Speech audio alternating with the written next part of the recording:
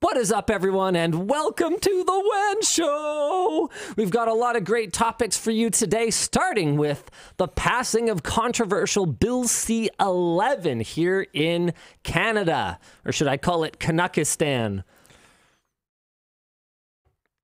I mean, I've heard people call it worse, especially people who are not in Canada and don't really understand what being in Canada is all about. But that doesn't mean that C11 isn't a cause for concern. We're going to be talking about that. Also a cause for concern, AMD's Ryzen X3D CPUs have been dying, though they've apparently rolled out a fix now. So we're going to get you guys the update on what's going on with that. What else we got? I'm looking for stuff. But you don't want to talk about dead Chromebooks? Oh, sure. What, you don't want to talk about my impending cosmetic procedure? Cheap laptops die and are annoying to repair. I mean, yeah. More at 11. Impending cosmetic procedure. What? Well, let's just leave it there. What?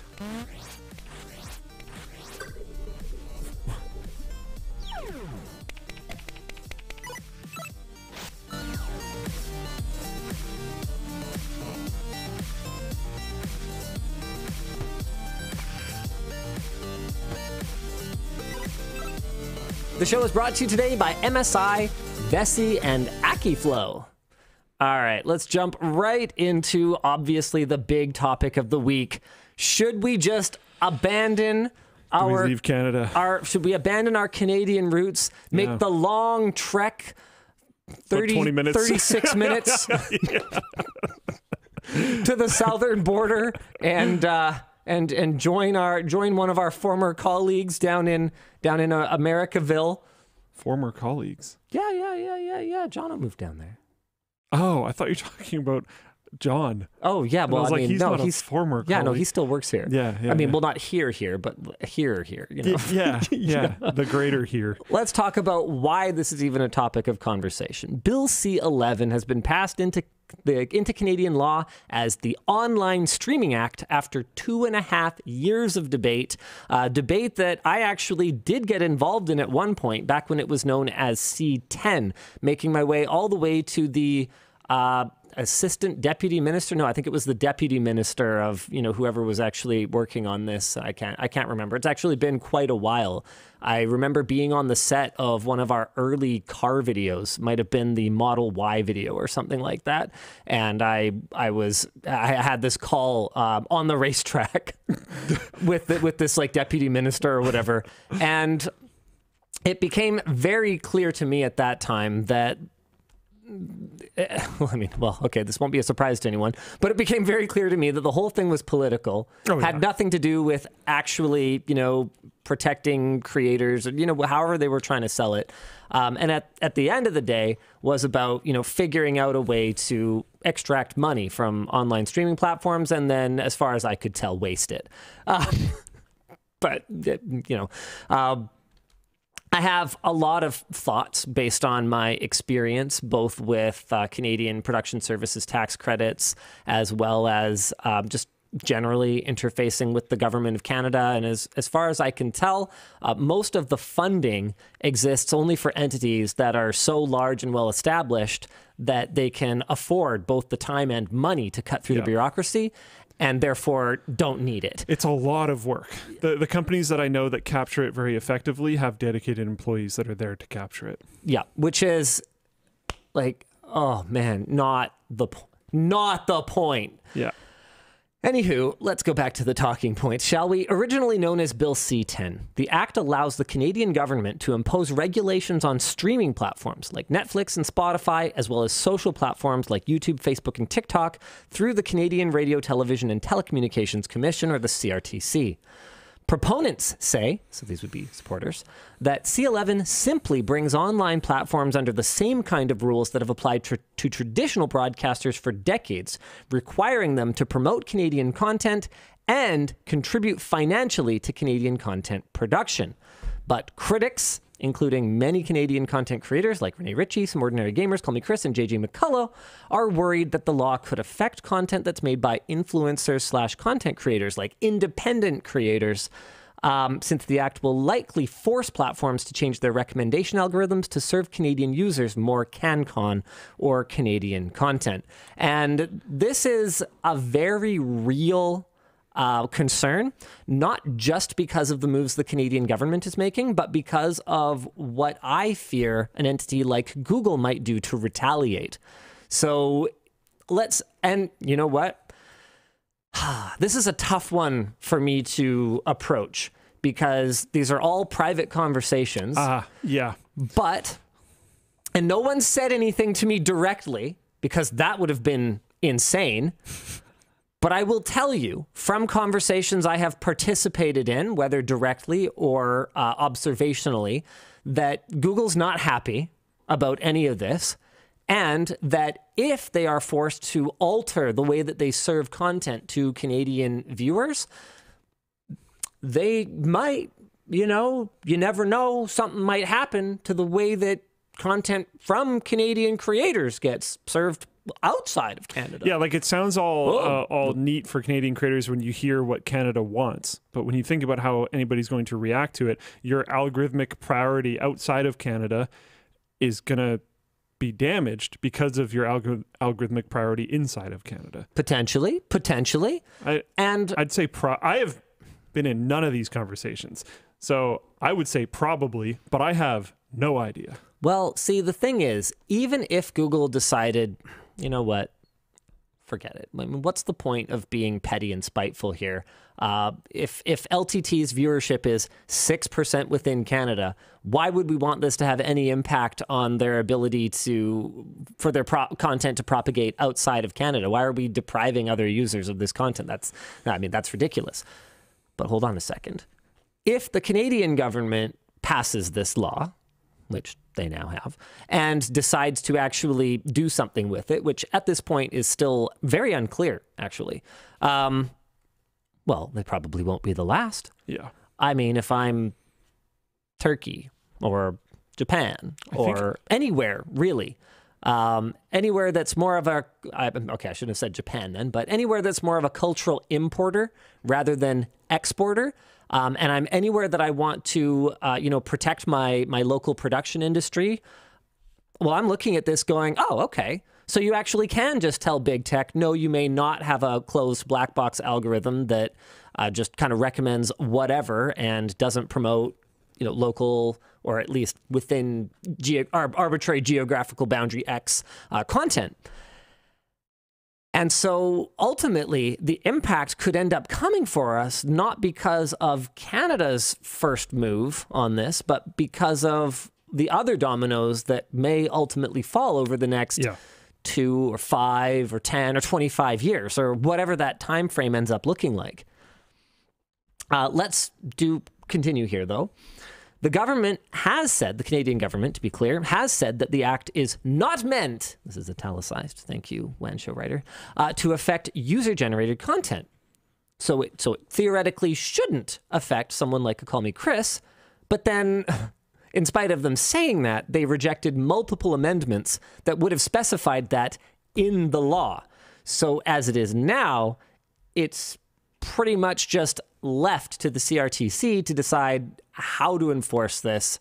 And if they do ultimately go that route with it, well, that's within their power. So the law was designed to give the CRTC as broad powers as they were able to get pushed through over the last 2.5 years.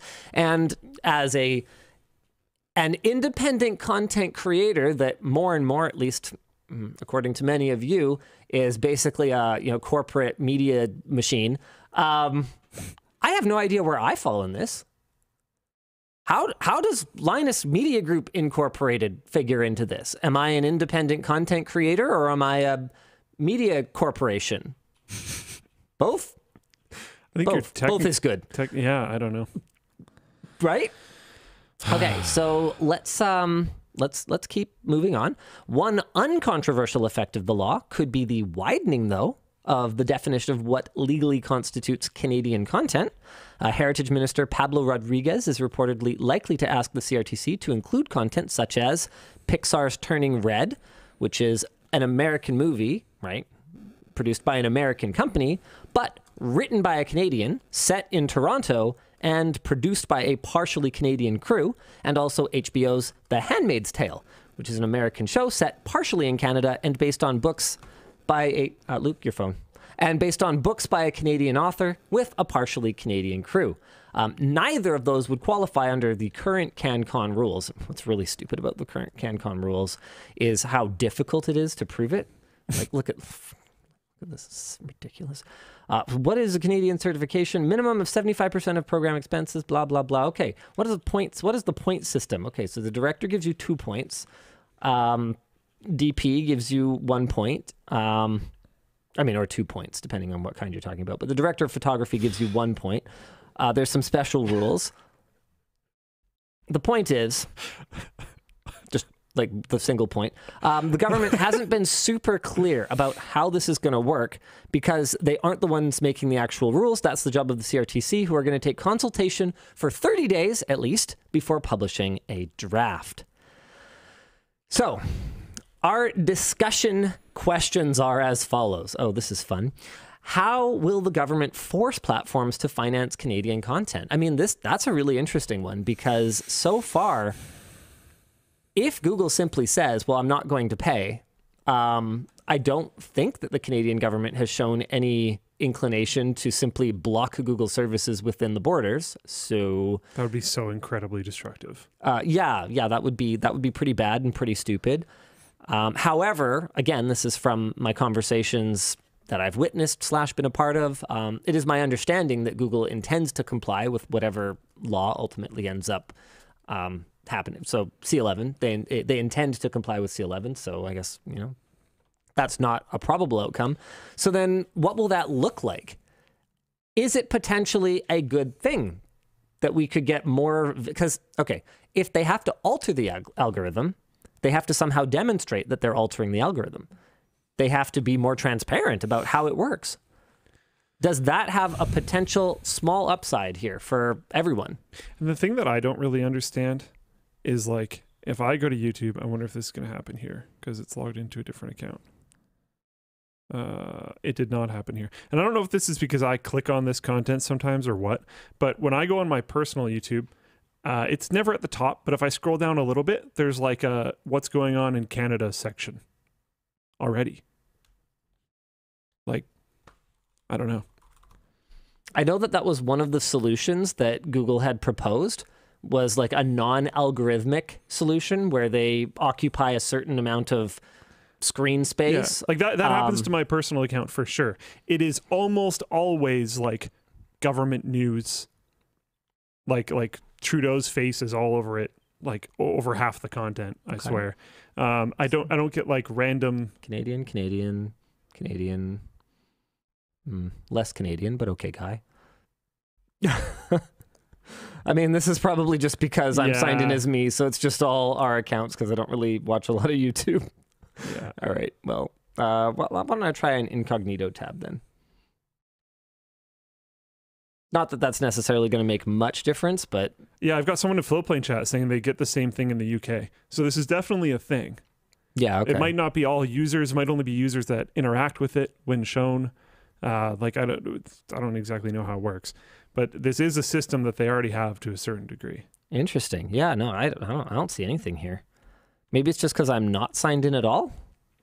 Yeah, if you're not like this one is signed into like the WAN show email thing that we set up, and I don't have it at all here. I just have it on, and I don't know that I've seen it on my work account. I just know that I've seen it on my personal account.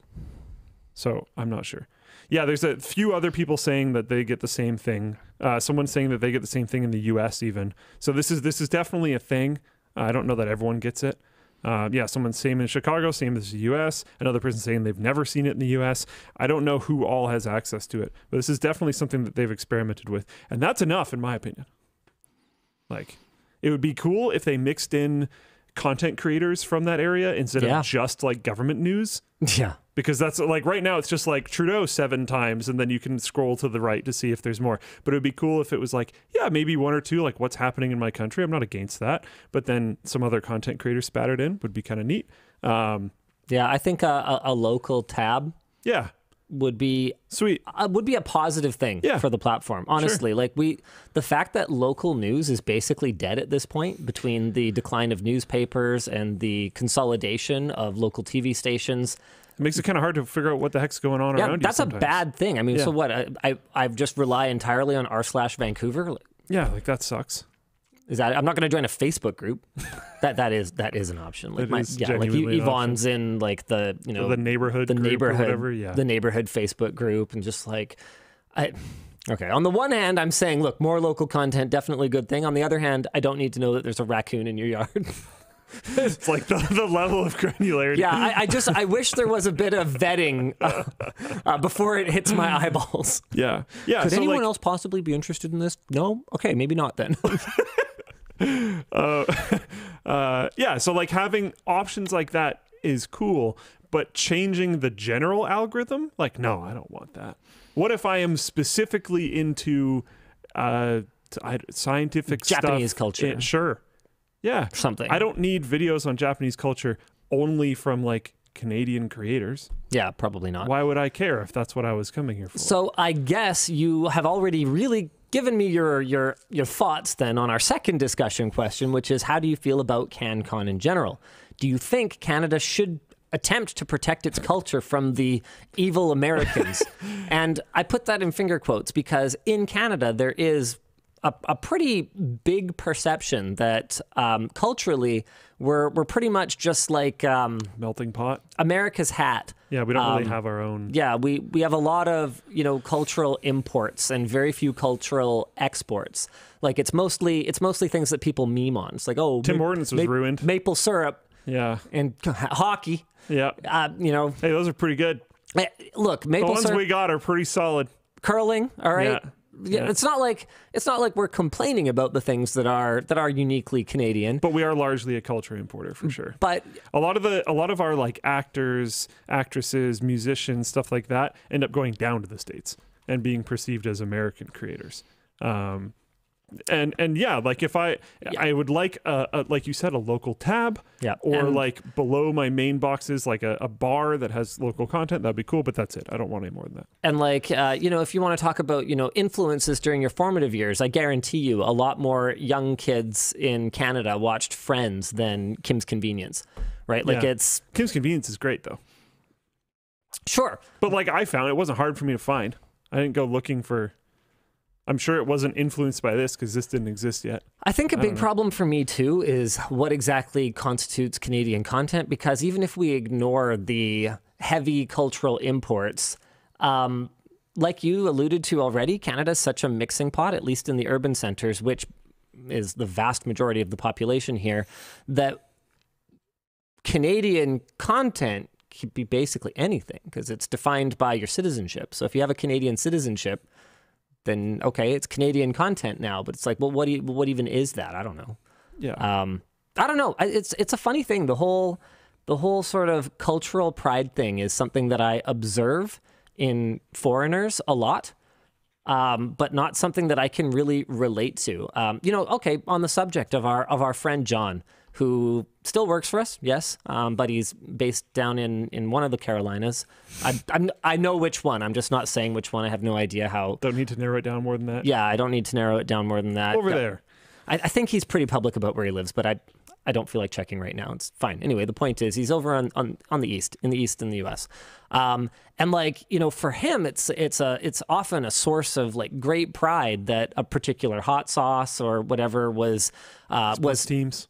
Yeah, sports teams. I mean, sports teams, I want to sort of get to that later because sports teams, I think, are sort of universal, at least in North America. I think people form relationships with regional sports teams.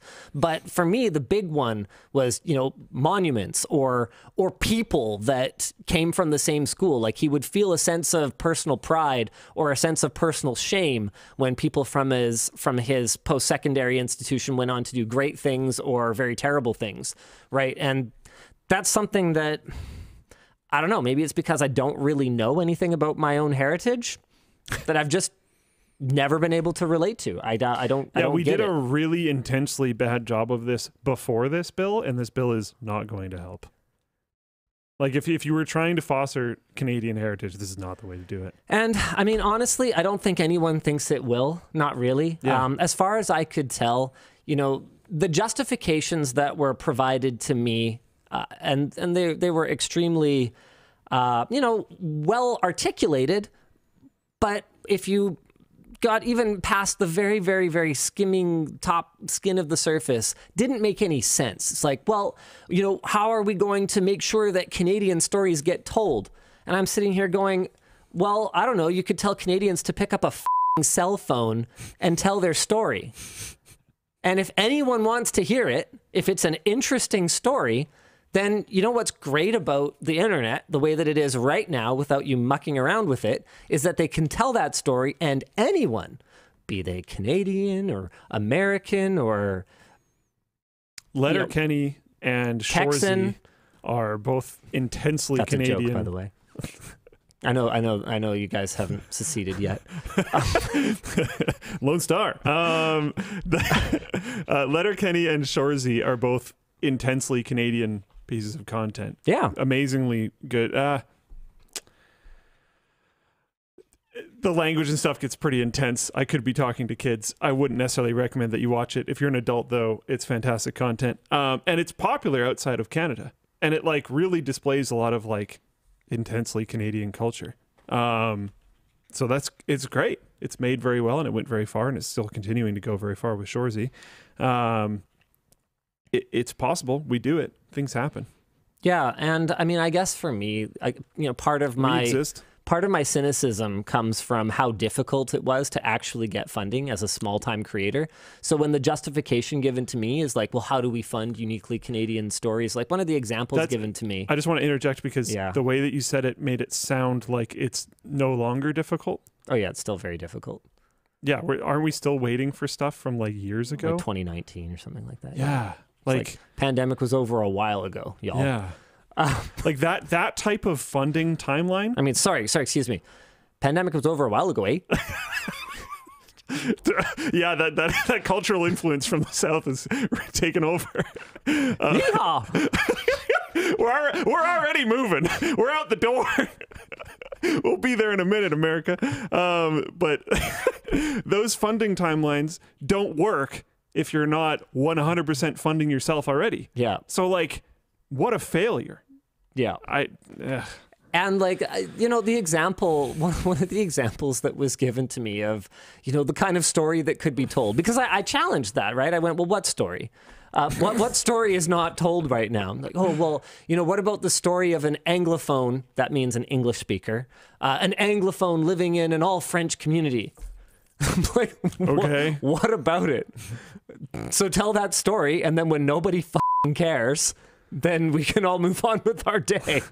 And then if someone way of making it funny or very well written or something, which is possible, then you'll find success. It'll do well. And maybe this is just like, what's it called? Survivorship bias or something like that? Survivorship bias. Here we go. Survivorship bias is a type of sample selection bias that occurs when an individual mistakes a visible successful subgroup as the entire group. So sure, I definitely experienced survivorship bias because I did make it through the gauntlet of breaking out on social media, right? And so I'm looking at it going, well, if you keep pounding your fists at that wall long enough, eventually you could break it down. But maybe that's not true, and maybe that's not fair, and maybe that story does need to be told. But then my question, so my rebuttal to that is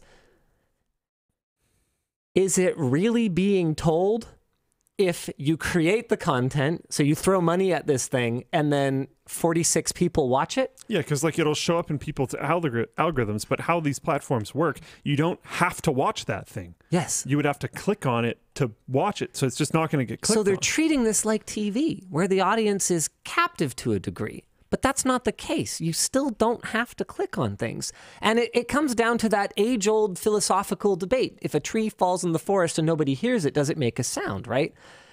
I would make the argument that a story told in an empty room in the dark has not been told. It's just been conceived of. Like it's not... is it a story if it's not passed along to anybody? The empty room in the dark thing doesn't really work, but I do agree with the you can definitely tell stories. Well, I was trying to paint a lonely picture. Yeah. There's no microphone. It's not a sleepover. The room is empty. It's dark. There's no lights even. Okay, because the energy could be converted to matter. It's fully empty.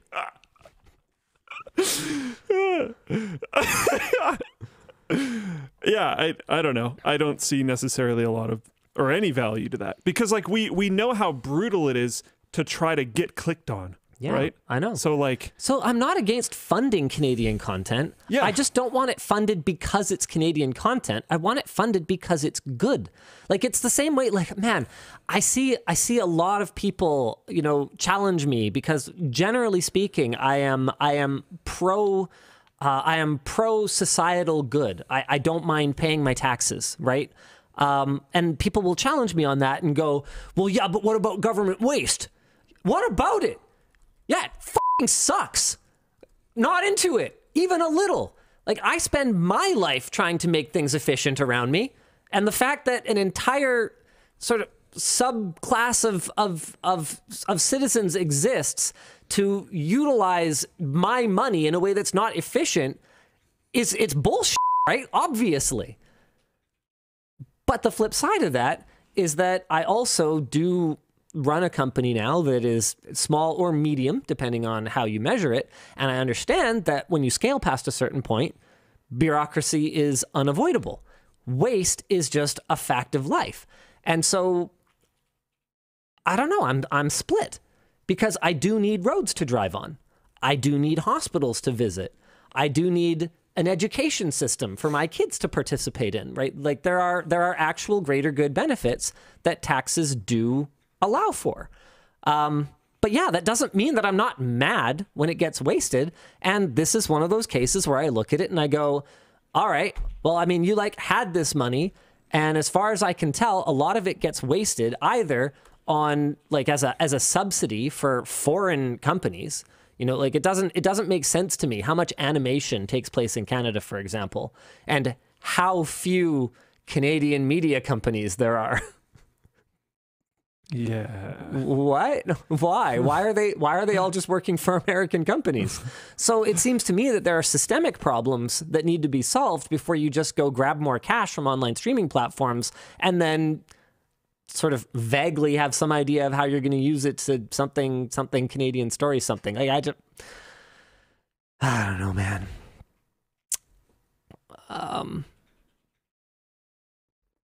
Frustrated. Yes.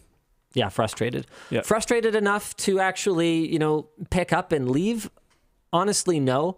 It's so incredibly difficult at this point. So there's that, and honestly speaking, how does the old biblical thing go? Worry not about the splinter in your neighbor's eye until you've removed the 2x4 from your own, or something like that. If as an American you are outraged by how ridiculous this C11 thing looks, it's not perfect anywhere. There's other stuff going on, is what I'm kind of trying to say. And overall, the perception that a lot of consumers of particularly American media, seem to have of Canada is just simply not correct. Not even close. I often see comments about, what life must be like in the Canadian, societal hellhole. And it's a particular... I think this is true about basically everywhere though. No, not really. I don't know. I don't see it from a lot of Europeans. And it's not that they're not talking to me. I read... Oh, I see. Okay, no, what I meant is that if you watch media or news from a certain country, that when you show up, it's different than what you might have expected. No, it's just that there are some types of American media, and there's some consumers of American media, certain types of American media, that seem to be under the impression that Canada is some kind of dystopian hellscape. It's pretty chill. And there's things I could complain about for days, but absolutely, it's pretty chill overall. Yep. I have a lot of questions here. I mean, we've got Dangered Wolf asking, would you consider creating an American branch of LMG even if LMG remains based in Canada? Why would I do that? Now I get to deal with the broken-ass American tax system on top of the broken-ass Canadian tax system. Super fun. Incredibly fun. How about no? Sorry. In Canada, we don't have guns, so I need... How about no? By the way, we do have guns. We do have guns, yeah. We have a lot of guns. I don't personally, actually, but Colton does, which is why we've never actually fired him.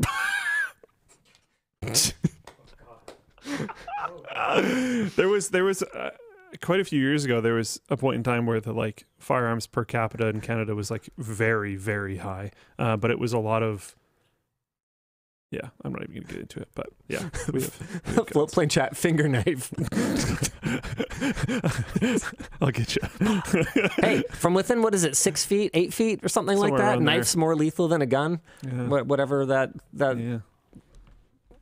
conventional wisdom is. Yeah. Why don't we roll into our next topic? AMD is rolling out a fix for burnt Ryzen X3D CPUs.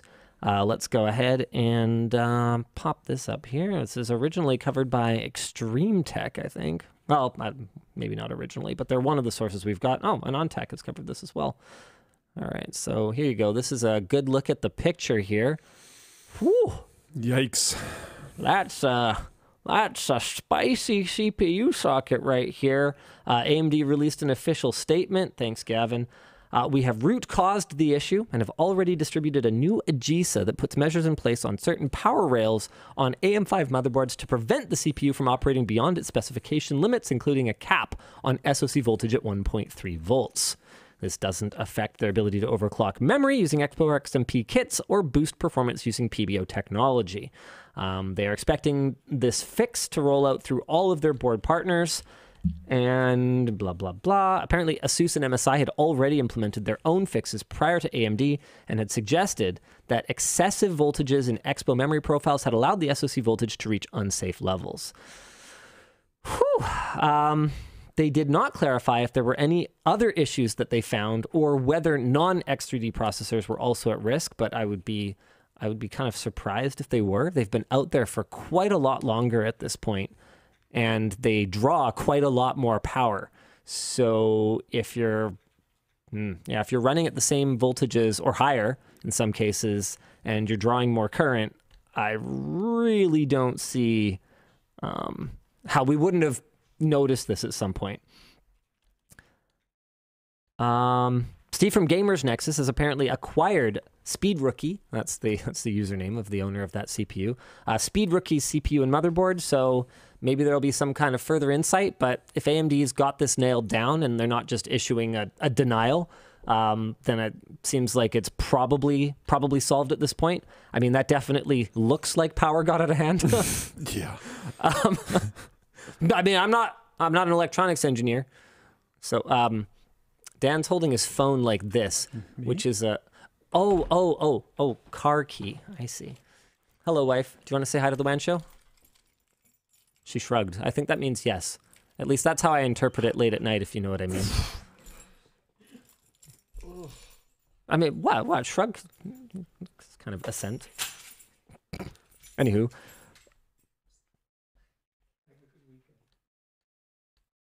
Bye. See ya. Riley's adding a discussion question right now. Riley, go home. Your workday's over. But asks, has more hardware been failing recently than used to be the norm? Or is this kind of thing more normal than it seems to me? I mean, CPUs failing? Yeah, that's Definitely pretty weird. abnormal. Yeah.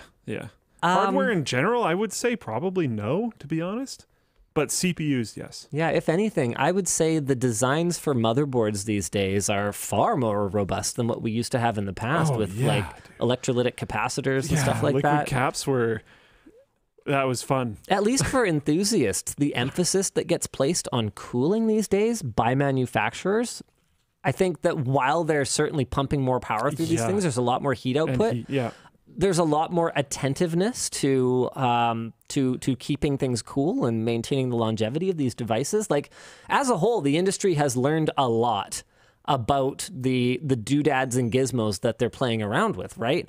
And if you're a manufacturer, you do not want a failure, at least not within the 1 to 3 years that most of them offer a warranty on their products. So, I mean, with that said, I'm not saying that mistakes ever get made. I'm not saying mistakes never get made. I mean, you ask someone like a Louis Rossmann about, MacBooks, and he'll tell you all about design flaws for days or whatever. But, overall, I can't say that it seems any worse to me. Yeah. Oh, yeah. Like we said kind of at the beginning, probably not worse overall. But it is surprising for it to hit CPUs. CPUs have always kind of been the like rock solid piece of hardware in your computer. Go through multiple boards for one extremely long-term CPU sometimes. Yeah. Yeah. And I feel like woefully unreliable stuff was way more common back then. Like, think about the early 680i motherboards. Remember those? They were awful. They failed all over the place. Everybody knew it. I haven't seen just a known bad part like that in a long time.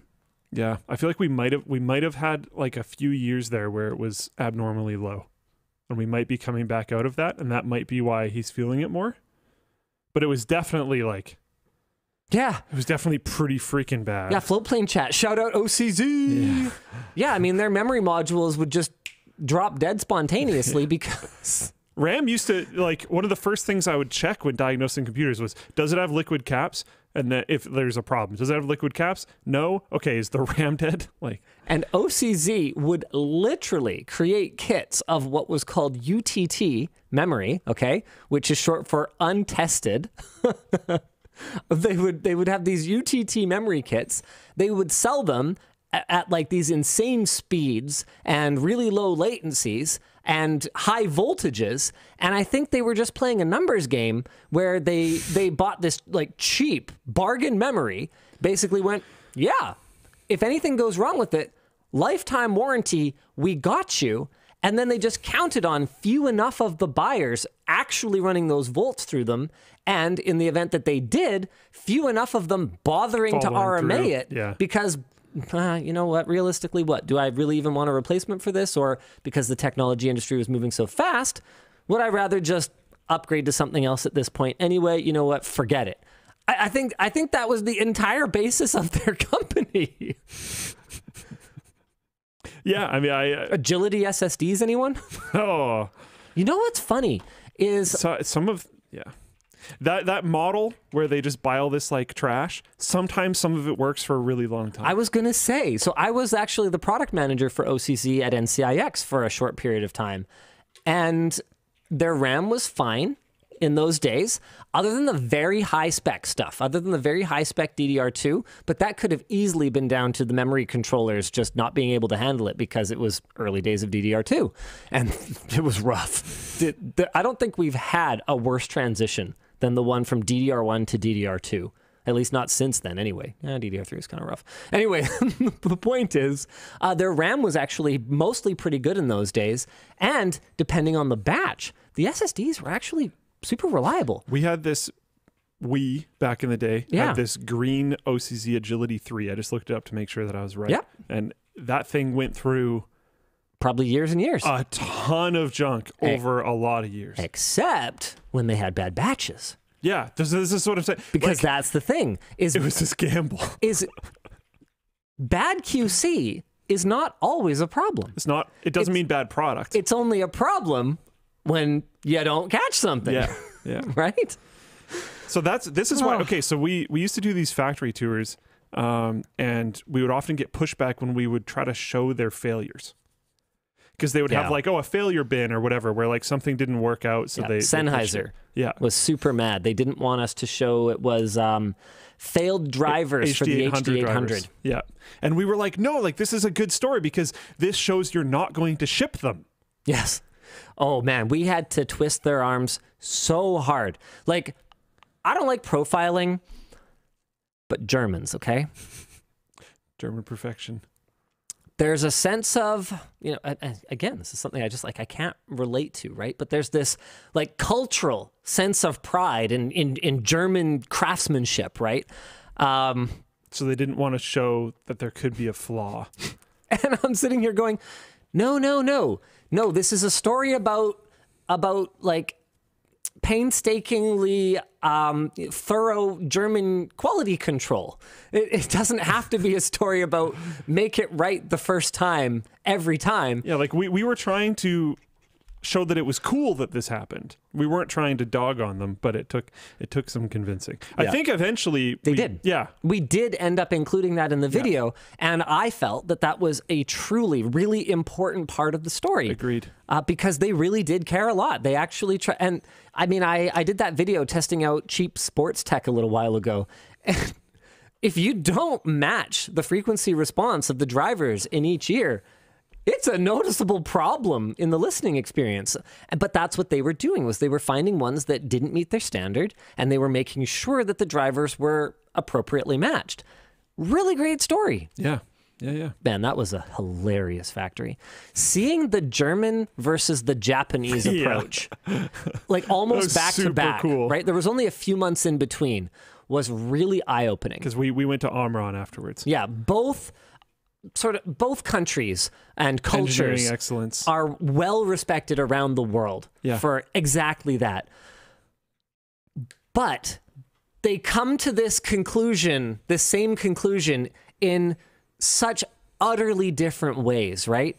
So, I mean, man, I forget if it was, was it Sennheiser or Cherry? I think it might have been Sennheiser. These were both in Germany, but they had these bulletin boards, and I will remember this forever till the day I die. First of all, both of them spotless, so clean you could eat off of any surface. This was Sennheiser. I remember this too. This was wild. Yeah. Okay. Spotless. Like it didn't look like a factory. It didn't smell like a factory. They were definitely making stuff. You could eat off the floor. You could eat off any surface. Yes. I swear to you. Yeah. Anyway, they had these bulletin boards, you know, spaced out, you know, very evenly. And they had things like safety bulletins, schedules, upcoming events, you know, workplace safety notices, all that kind of thing. And then in one corner, I think it was the corner, they had just this arrangement of rectangles. And I stopped the tour and I said, is that to make sure that the way that all the other bulletins are posted is exactly the same on every one? And they're like, yeah. Yes.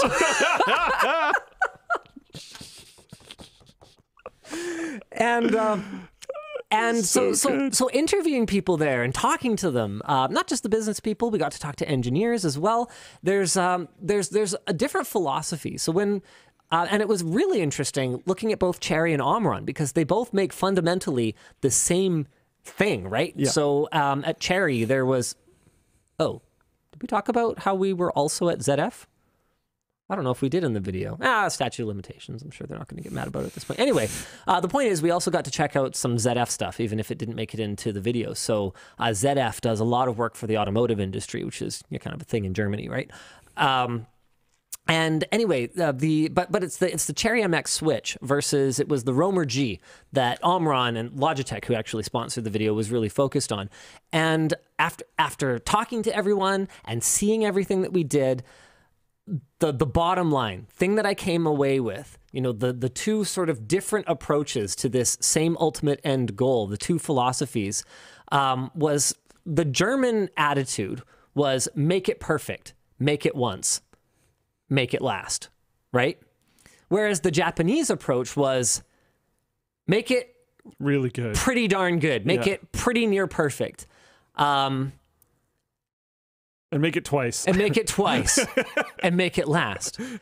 So the way that the Cherry MX switch works, right, is there's a contact, but there's only one. It's a gold-plated contact, and Cherry will talk your ear off for a week about, you know, how they fine-tune the gold, you know, leaf on the thing and the, you know, the size of the bump and blah, blah, blah, blah, whatever else, right? But in the Roamer G, there's actually two.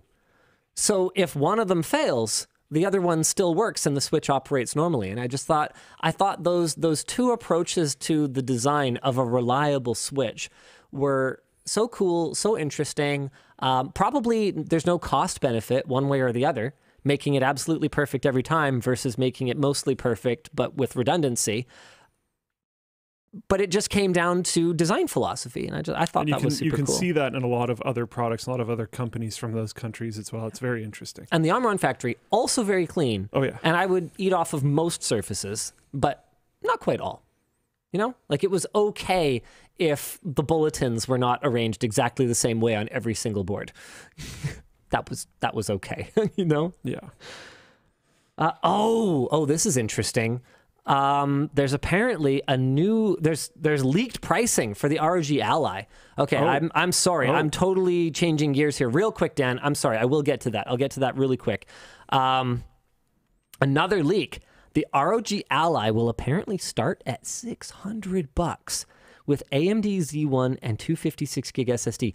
If that's true, then that's just $70 higher than the same storage size Steam Deck. So aggressive. For how much more performance you're getting, and more importantly, for how quiet it is, that is awesome. Like, awesome.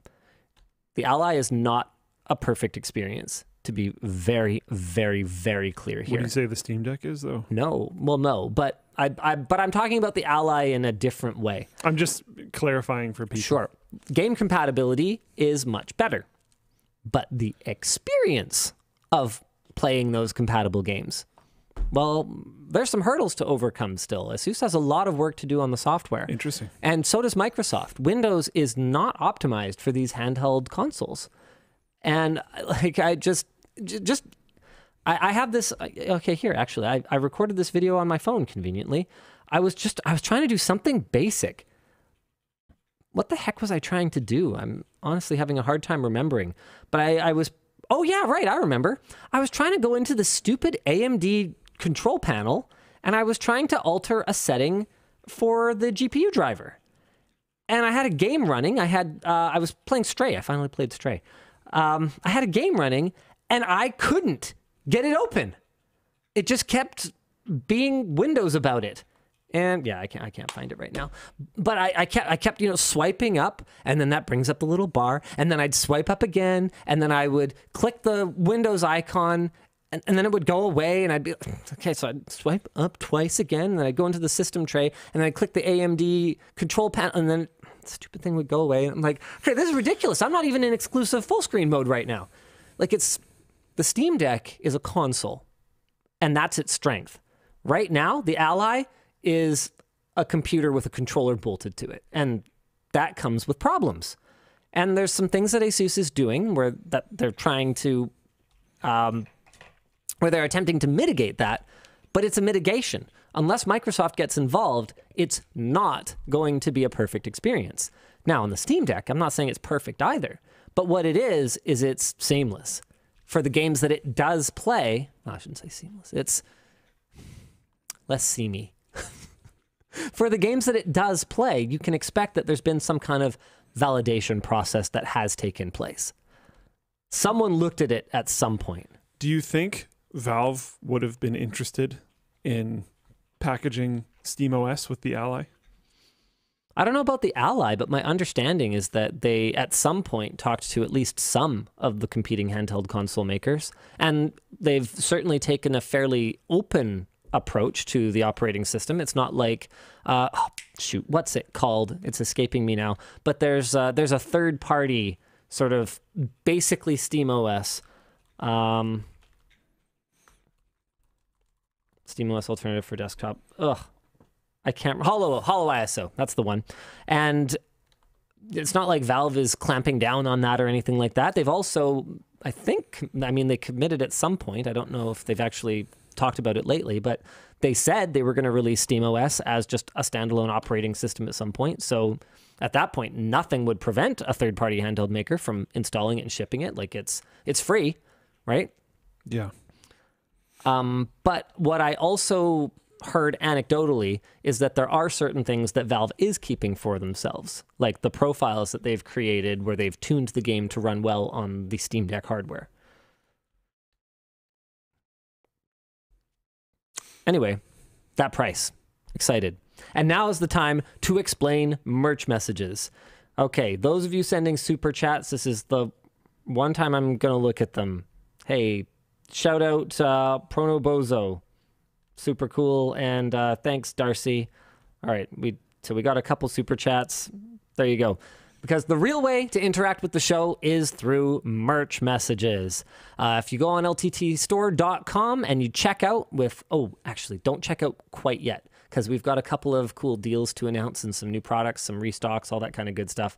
But if you go on lttstore.com and check out, you'll see a little box called merch messages, and you fill that out, you check out your order, and you will get your order in the mail, which is great, which is better than just kind of digital pixels or throwing whatever. Money into the void. Yeah, throwing money at the screen like you would on Twitch or YouTube. And you might also get a reply from Dan, your message showing up at the bottom of the screen if you just want to say something that means something meaningful to you.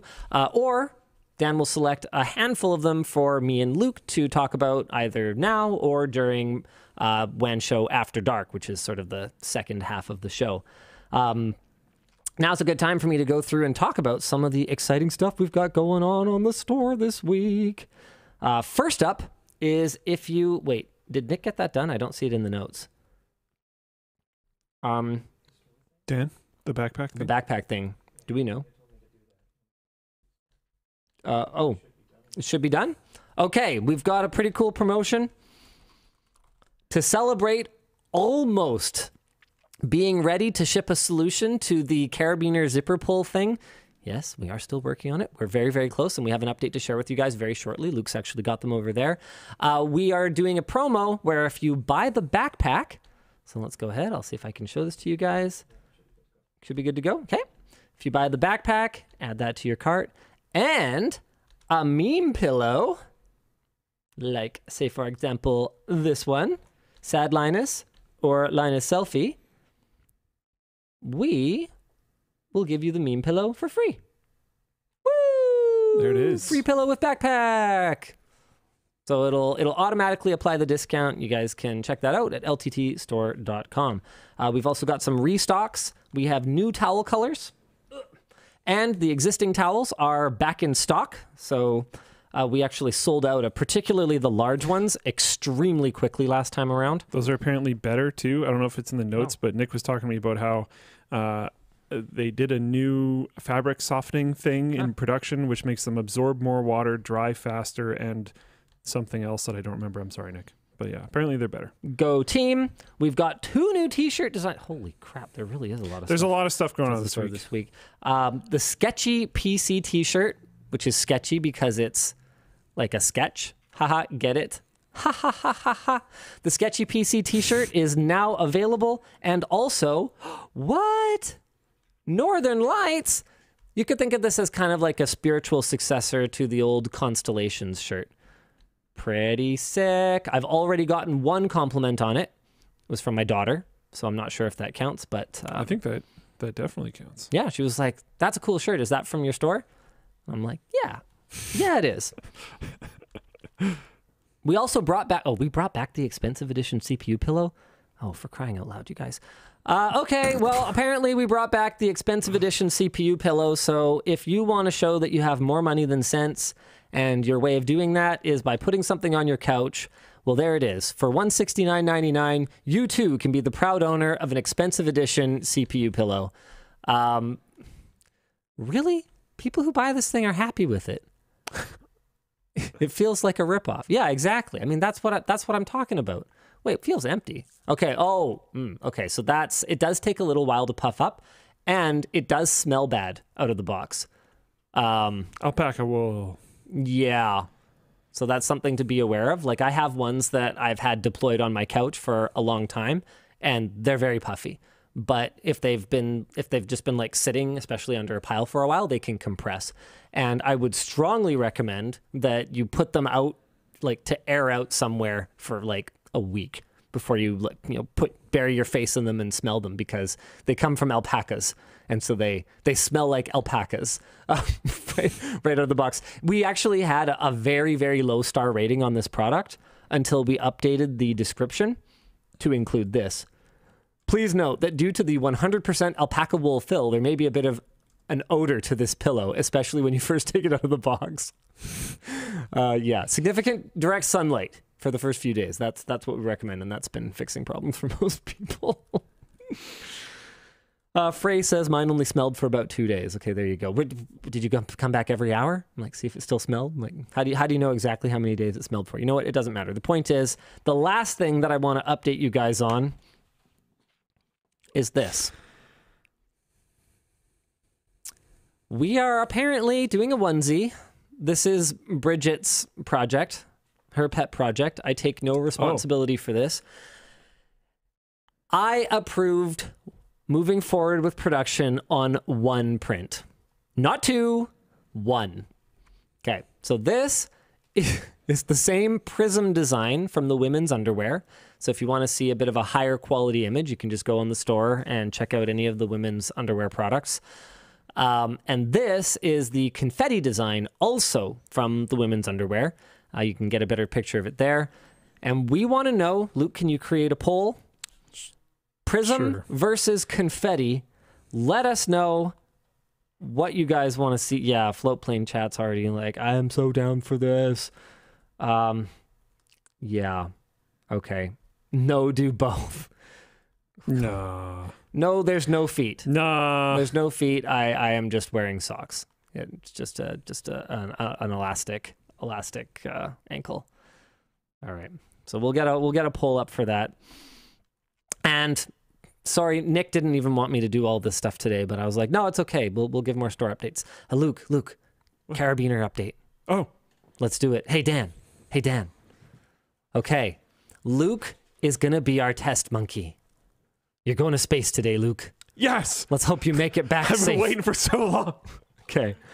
So am I going through the whole process? Dan, don't move around too much. Just yell at Luke and tell him to go to the right place.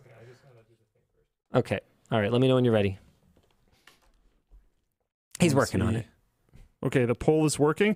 Most people are going for confetti so far, but it is pretty close. Okay. It's 41 to 59% so far. All right. We ready? He's working on it. The tripod's locked and the cameras are hard. We good? And again, am I going through the whole process? Okay, Luke cam. Here we go. Okay, so aim a little bit to Luke's side. Nope. You want the table. There you go. Yep, there we go. There we go. All right. I do want you to do it on the table. So Luke, you get no instructions. You get the defective carabiner. So do you want to show the design flaw real quick? Okay. No. Stop doing that. No, Dan, don't follow him. Okay. You're going to give people motion sickness, you guys. Okay, so this is the old zipper. Yep, okay. And the design flaw is there's like no rail on it, and this is a hard pin down here, so if you press on the side, it would break. Do you want me to break it? I mean... I don't feel like I need to break it. You can if you really want to.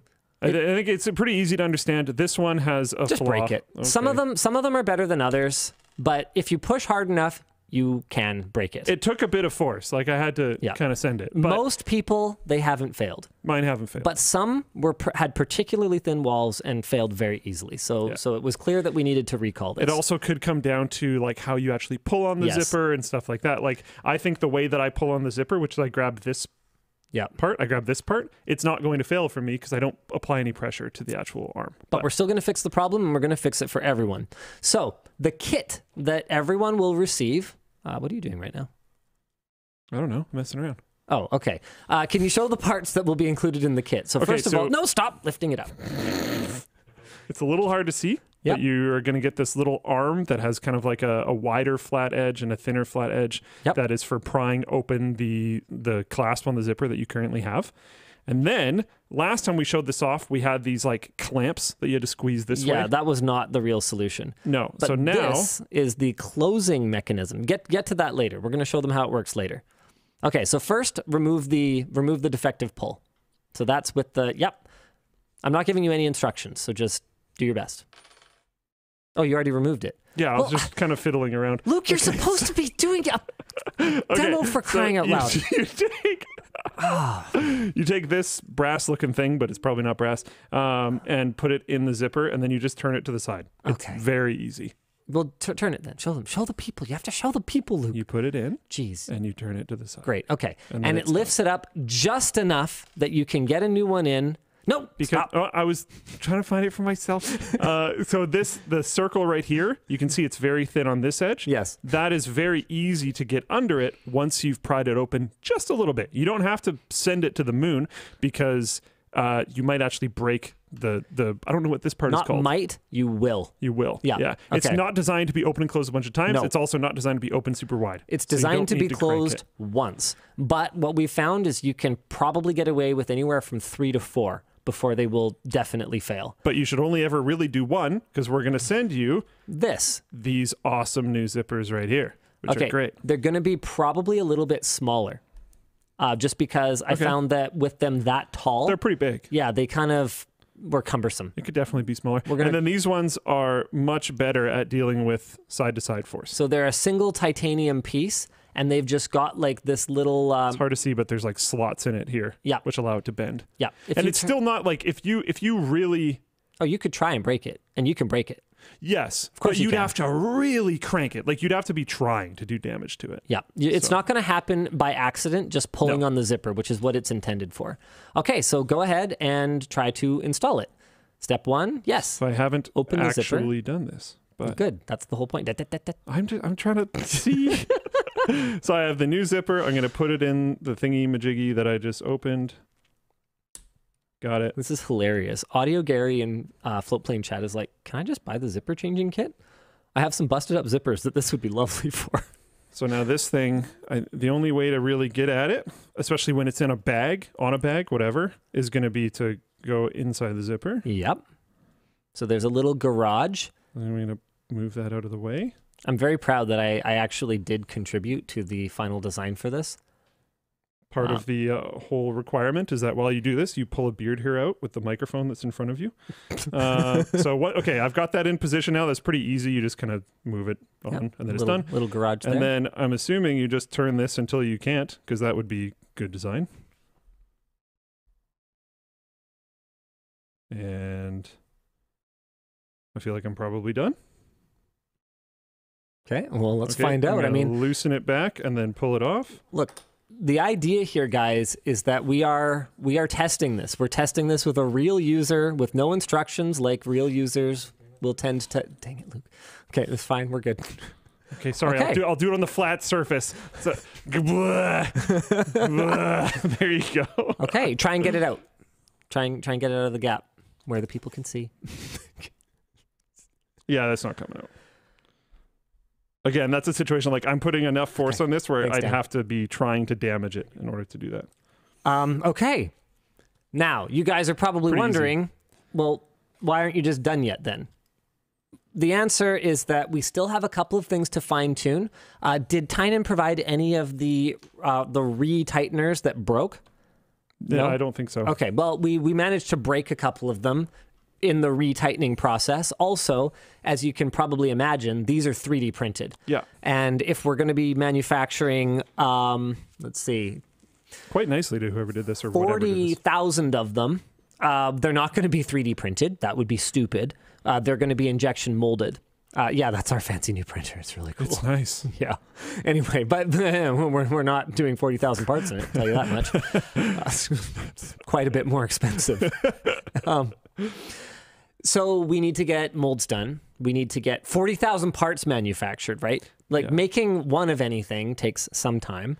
Making 1,000 of something takes more time. And then there's also all the zippers. One kit, but tons of pulls. Yeah, so we also have to manufacture like 160,000 zippers, right? Well, yeah, like that's the thing, right? Is that I remember giving the team a hard time. I was like, "Hey, we're out of stock of bits because some of the bit sets for the screwdriver are out of stock." I'm like, "Well, like, can we get more? We got to get them quickly." And they're like, "Well, here's the thing, boss.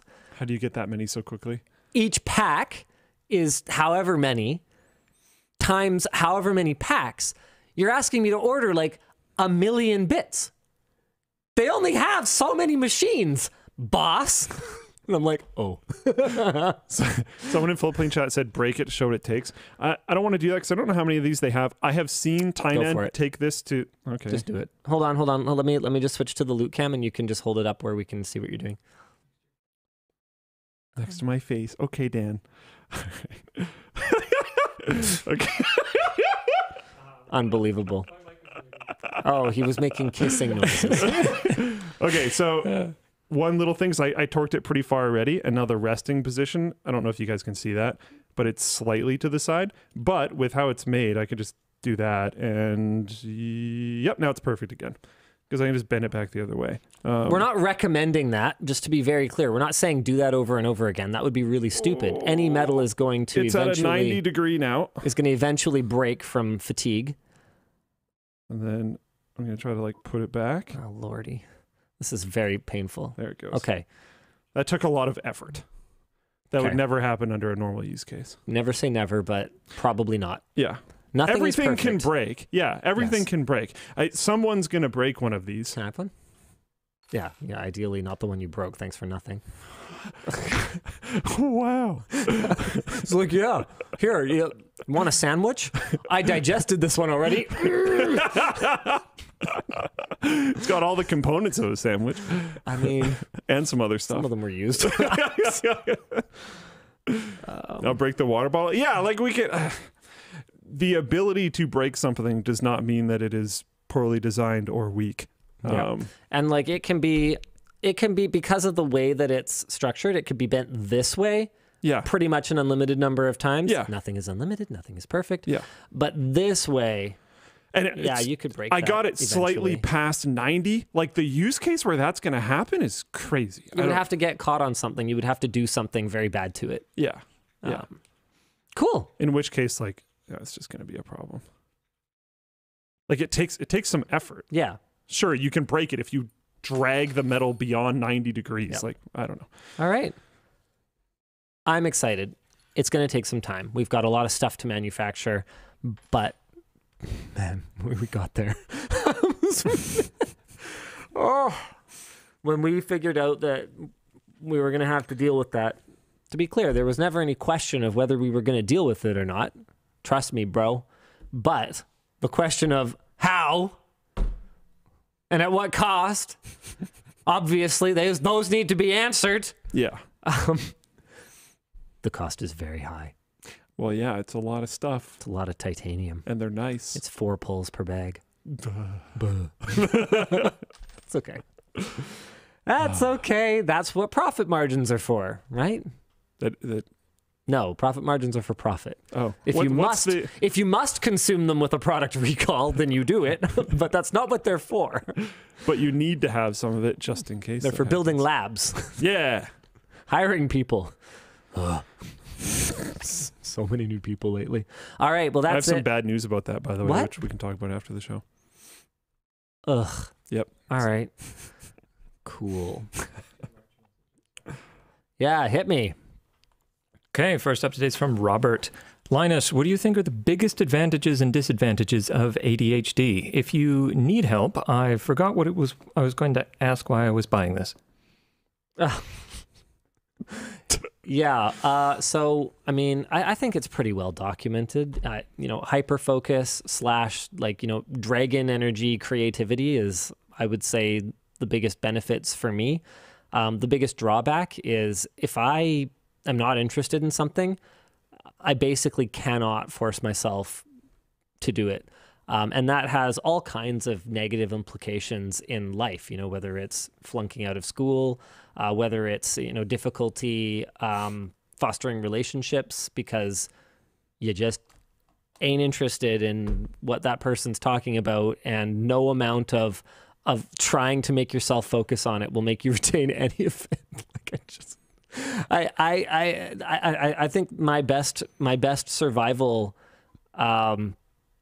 strat has been to just surround myself with people that I am interested in so that I don't have to deal with that kind of thing. I'm going to make my own company where everyone is someone that I would want to talk to, because if there's someone I don't want to talk to, I'm simply not able to do it.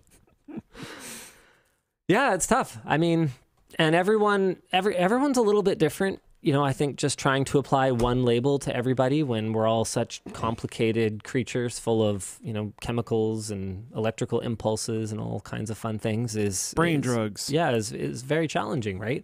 But for me anyway, that's my experience. Okay. Hit me with another. Here comes another. Next one's from George. How has your approach to content creation changed over the years, and what strategies do you use to keep your audience engaged and interested in your videos? Did you pick related questions on purpose? I try and create a theme. Because basically, my approach changes when I get bored, and my boredom happens a lot faster than yours because I have ADHD. So that's the idea, right? And it's actually helped a lot. Yeah, I remember there was this outcry from the audience when we stopped doing power supply unboxings, right? What? You're not going to do power supply unboxings anymore? And the same thing happened when we stopped doing motherboard unboxings and all these different categories that we covered at some point and then basically just went, I'm bored, and stopped doing. And even though, a significant portion of the audience was upset about it, the channel never did anything but grow at those points, because even if they didn't realize it, they were going to get bored. It was going to happen, and something had to change. And I knew that at that time, we weren't set up to change the way that we approached covering those products. We didn't have the funding or the knowledge or the experience to do detailed power supply testing, for example. So that wasn't going to happen. So the better thing for us to do was to go find something that did excite us and go do that instead. And it worked. We also do listen to the audience. You can't just ignore the audience and just do whatever whim strikes you. That's not going to be a good content creation strategy either. So figuring out how to separate the wheat from the chaff when it comes to audience feedback, and then trusting your instincts as well. I mean, don't imagine that we're never going to return to those categories. That's the entire point of the lab.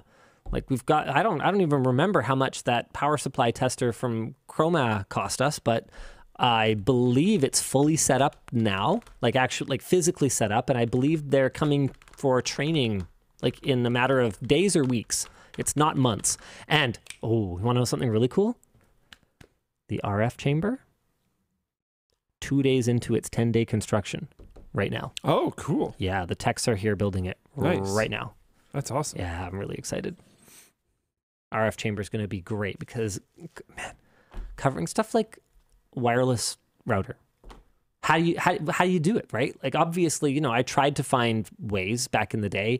Like in my old house, for example, I would put them in the same place every time, and I had like a handful of places that I would check, and then I'd be like, okay, yeah, the signal strength and transmission data rate are, X and X minus Y and X plus Y or X plus Z or whatever for all these different products. And it's like it's something, but it's not scientific. It's not repeatable, right? So the RF chamber is going to change all of that.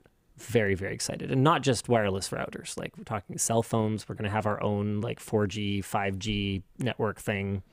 It's going to be awesome. Like which phone has the best reception? Literally nobody covers that. They're phones, ostensibly. And yet we don't talk about the fact that my phone, I can't carry on a conversation even though I'm on the same network as my wife, and she can. I feel like this used to be a thing, like it was a decade or more ago. Totally was. And now it's not really covered at all. Yeah. Drives me crazy. It's annoying. I want to know why I can hear Luke's phone on the mics and I can't hear Linus's or mine. Right? That would be actually amazing. Be pretty interesting. We should test like my stupid phone. I've always wanted to know that. Yeah. Be interesting. I'm super into it. Okay, let's do some rapid fire. Now, actually be rapid fire. Okay, what's our time limit? Do you have a timer? 40 minutes ago. Let's go. I told Dan he's supposed to have a timer for rapid fire, but he has ADHD, so he didn't do it. I forgot. We can use the pain timer. Here we go. My daughter is a big fan. She wanted to ask Linus is excited for the new Legend of Zelda, Tears of the Kingdom. Have you seen the demo footage? Vehicle building looks insane. It was a 2-second sigh. Come on. I hate giving Nintendo money, but I'm going to do it anyway. It's the only way I can get you a timer. This is going to be really confusing. All right, let's get rid of that then. Yeah. Yeah, I haven't watched any of the demos for the same reason that I don't watch trailers of movies I know I'm going to watch. I'm going to play it. With that said, I felt, when you finish a game or a book or a movie and you're like, That's good. It ended at the right time. It's done. Yeah. When I beat Ganondorf at the end of Breath of the Wild, I wasn't one of those people who has gone back over the last 3 or 4 years and played it more. Like I loaded it up recently because I wanted to try it on the ROG Ally with Cemu and just kind of see what the performance was like. Amazing. Like so much better than the Switch. Anyway, so I fired it up, and even in the beginning areas of the game, like I couldn't fight anything. I just, like almost died, just like fighting stupid basic bokoblins or whatever they're called. And I'm sitting here going, oh crap. When Tears of the Kingdom comes out, I'm going to have to learn this all over again. I'm going to suck. Yeah. Whereas like I had no problem farming like the top tier equipment from whatever those like horsey centaur guys are or whatever like that. I was like good. Like I beat the game or whatever. Anyway, I hate giving Nintendo money. I'm going to do it anyway. But I'm going to give them my money, and then I'm going to play it on my Ally if I can. I hate that my save data is stuck on the stupid Switch. Oh, yeah, for sure. I want something I can back up. It's like actually dangerous. Yeah. Yeah, it's ridiculous. Okay, next up. With the prices of Nvidia's 4000 series, do you think their 5000 series will be even more expensive? Yep. Okay, yeah, you're getting better at this. Atlas OS sounds like a perfect solution to bloatware on new setups, but how would you work around potential software or data loss using it on a machine that has existing software? I'm so glad you brought up Atlas OS because there's been some outcry in the community over our promotion of the project. So first of all, I just want to say we did include a list, not exhaustive, but it did include most of the major concerns from people in the community of potential downsides to Atlas OS, including the fact that it disables UAC, disables Windows Defender, it handicaps Windows Update. So there are definitely issues with Atlas OS the way that it is. The main point that we wanted to feature it was we wanted to demonstrate what an unbloated Windows can look like. And the Atlas OS devs are well enough aware of the issues, and they're actually working on them, which is really, really exciting. So it's great that people are giving their feedback about those concerns, and it's great that the Atlas devs are taking the whole thing seriously. I saw a lot of people making really weird suggestions, like, you shouldn't use Atlas OS, it's sketchy, you should use a debloater. Atlas OS is a debloater. It's open source. That's not to say that it's perfect in its current iteration. There's definitely stuff that they need to work on in order to make it safer to daily drive for regular users. As it is right now, you should only use it if you 100% know what you're doing, and if you are running a third-party antivirus, if there's any risk whatsoever of you doing something, whoops, which, you know, frankly, with how sophisticated cyber attacks are these days, is a non-zero chance for anyone, like even you. Something could happen, right? Yep. Okay, next up. I think. Sorry, just want. Yeah, if you're wanting to set it up, like imagine the racing sim up there. Like, say it was one of those types of computers. All you ever do is like update the game through Steam. You don't browse ever, all that kind of stuff. Yeah. Like maybe you can get by with it, but it's not a good idea to run completely antivirus-less. Sorry, keep going. But I think I made the mistake in that video of just kind of brushing over it a little bit too. Well, I didn't actually watch it. More assuming that I was talking to my audience instead of accounting for that a lot of people who watch our videos are not like dialed in. Yeah. You know, they're not watching every day. They're not advanced users necessarily, and I think that was a little irresponsible. On that subject, actually, there's another thing that I was probably a little irresponsible about and is worth addressing at this point. We talked about Nebula a couple of weeks ago, and their CEO posted in their subreddit that I got basically everything wrong, which is one way of saying it. There are a couple of things that I miscommunicated, and there are a couple of things that I misunderstood. And I think most of it is just due to the fact that I had outdated information, which I really should have accounted for. I also did a really poor job of explaining when I said that out of a subscription, very little of that money would go to the individual creator. And what I meant was that if I, a creator, sold a subscription to Nebula to my audience, I would get very little of that over the lifetime of that subscriber. That's not to say that I get very little money. that's to say that it's a completely different model. I don't know how their thing works. If someone subscribed and then only watched your content, is it divided based on what content they watch? Theoretically, it's based on watch time. So if someone only watched the person they subscribed to and nobody else ever, that I don't know. Yeah, that I don't know, but based on that, it's an all-you-can-eat platform where you subscribe to the entire library. Yeah, you'll probably watch other stuff.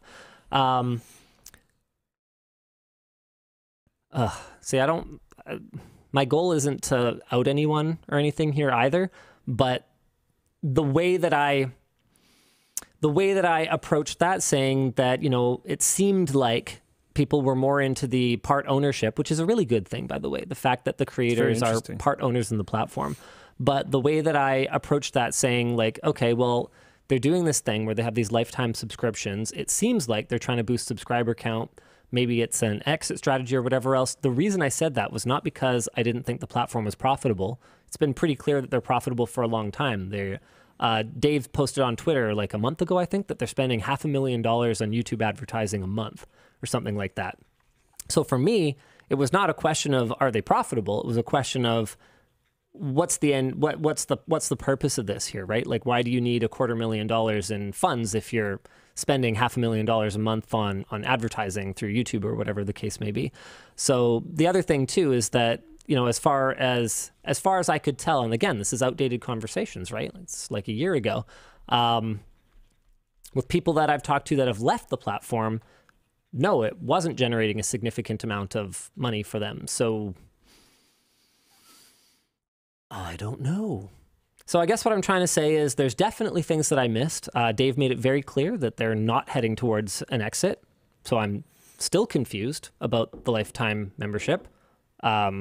But sure. And I think that's everything that I wanted to clarify. I had a lot of people comment to me directly, actually, that they, thought it was weird that I was commenting on a competitor. And Dave has said publicly already, and I've said before, I don't see them as a competitor. They're not in the same space. They have a very different model. They have video on their website, but that's about where the similarities end. I think you could say that we're more of a Patreon competitor if we weren't an ant that Patreon would squish under their heel, right? Like we just kind of do our own thing. Floatplane's Floatplane, man. Maybe it'll take off someday, and if it doesn't, hey, it ain't gonna sink. That's literally what the branding means, and it's been a massive success for us internally. Like, we don't hide the numbers, right? We've got over 42,000 monthly subscribers on Floatplane right now. It's actually been a really exciting last few months for Floatplane. And we passed the 1 month anniversary of the hack. So that's people that stayed around. Well, yeah, there's really good content. Yeah. We actually saw no real noticeable dip on the anniversary of the hack. And like many of the creators that, you know what? I think I've said enough. That's pretty much all I have to say about it. Our model works for us. Their model works for them. Yeah. And that's fine. Yeah. And I'm glad they're not heading for an exit. Because something that I've always said is it's been nice having them in the space, because while I don't see them as a competitor, the landscape of, hey, you can support us outside of main platform that we are on, whether that's YouTube or Instagram or Twitch or whatever else, growing that at all is cool because it legitimizes that space. How different companies decide to approach that in like Nebula's model or Floatplane's model or Patreon's model or whoever else's model, they can be ever more different from each other. And I think Floatplane and Nebula are quite different, but it's just nice having more people in that space because it normalizes it, which is good. Yeah. Moving on. Okay. Oh, man, what do you want to talk to now? Let's talk about the Unintended Chromebooks. Yeah. I think this is interesting. I think you're being a hater right now. So I'm going to make you read the topic. You read the topic. Sounds good. Schools struggle with mountains of dead Chromebooks. During the pandemic, American schools bought a massive number of Chromebooks. Massive. According to a recent report, those schools now have a massive number of unusable devices. Unusable. I'm your hype man. In part because of the obvious cheapness of the materials, but also because the devices are hitting the end of their security updates. Officially, Chromebooks get 5 to 8 years of updates. 5 to 8 years. But their auto expiration date is determined by when the device was certified, not when it was sold. Google tells users to expect an average of 4 years of updates at time of sale. After Chromebooks pass that expiration date, they can no longer access secure websites, including state testing sites. Okay. Pointless changes to basic parts between different models make the Chromebooks difficult to repair. For example, 6 different manufacturers of the Chromebook 11 made cosmetic changes to the plastic bezel that made parts incompatible between models. Luckily, or not, many schools have large stockpiles of busted Chromebooks to salvage parts from, but salvage is inefficient by design. Yeah. Usually, if a Chromebook has a single broken key, the entire keyboard needs to be replaced. One school official reported that a typical repair involves replacing half the device. Yeah. There was an interesting anecdote from Wednesday's TechLinked episode where Gideon Fraser commented, "Fun fact, after having worked as a hardware tech guy in a Georgia school, I can go ahead and tell you that these Chromebooks are actually closer to $90 a piece, and these kids obliterate them. If a key is bad, you can go to the back room filled to the brim with broken Chromebooks, look for one with a functional keyboard, and part match. Actually, you do that with every fixable component on these god-awful machines. We don't really buy any parts replacements because we already have enough broken ones that we should have any part we would need that would actually be viable to fix." And then another person responded as well, "As a fellow tech in Texas, I can confirm those damn screens are just constantly coming in shattered." This just in. Kids not careful with their things. Yeah. Especially when they aren't their things. Yeah. More at 11. Yeah. I don't think them breaking often would be different if it was a Chromebook or not. I actually don't either. I think that Yeah. kids would be very likely to break school-owned laptops, regardless of whether they were Chromebooks or MacBooks or Windows books or whatever. I used to get so enraged at how people would treat the computers in the lab that computer you and your labs. friends built? Yeah. But even the ones that we didn't, because we had such a low budget that if you break the optical drive in this thing, we don't get another one. And people would be shoving garbage. They would take candy wrappers and put in the optical drive and shove it closed. I used to have a little tool I would walk around with to be able to do the manual pop out of optical drives so I could pull them open and take trash out.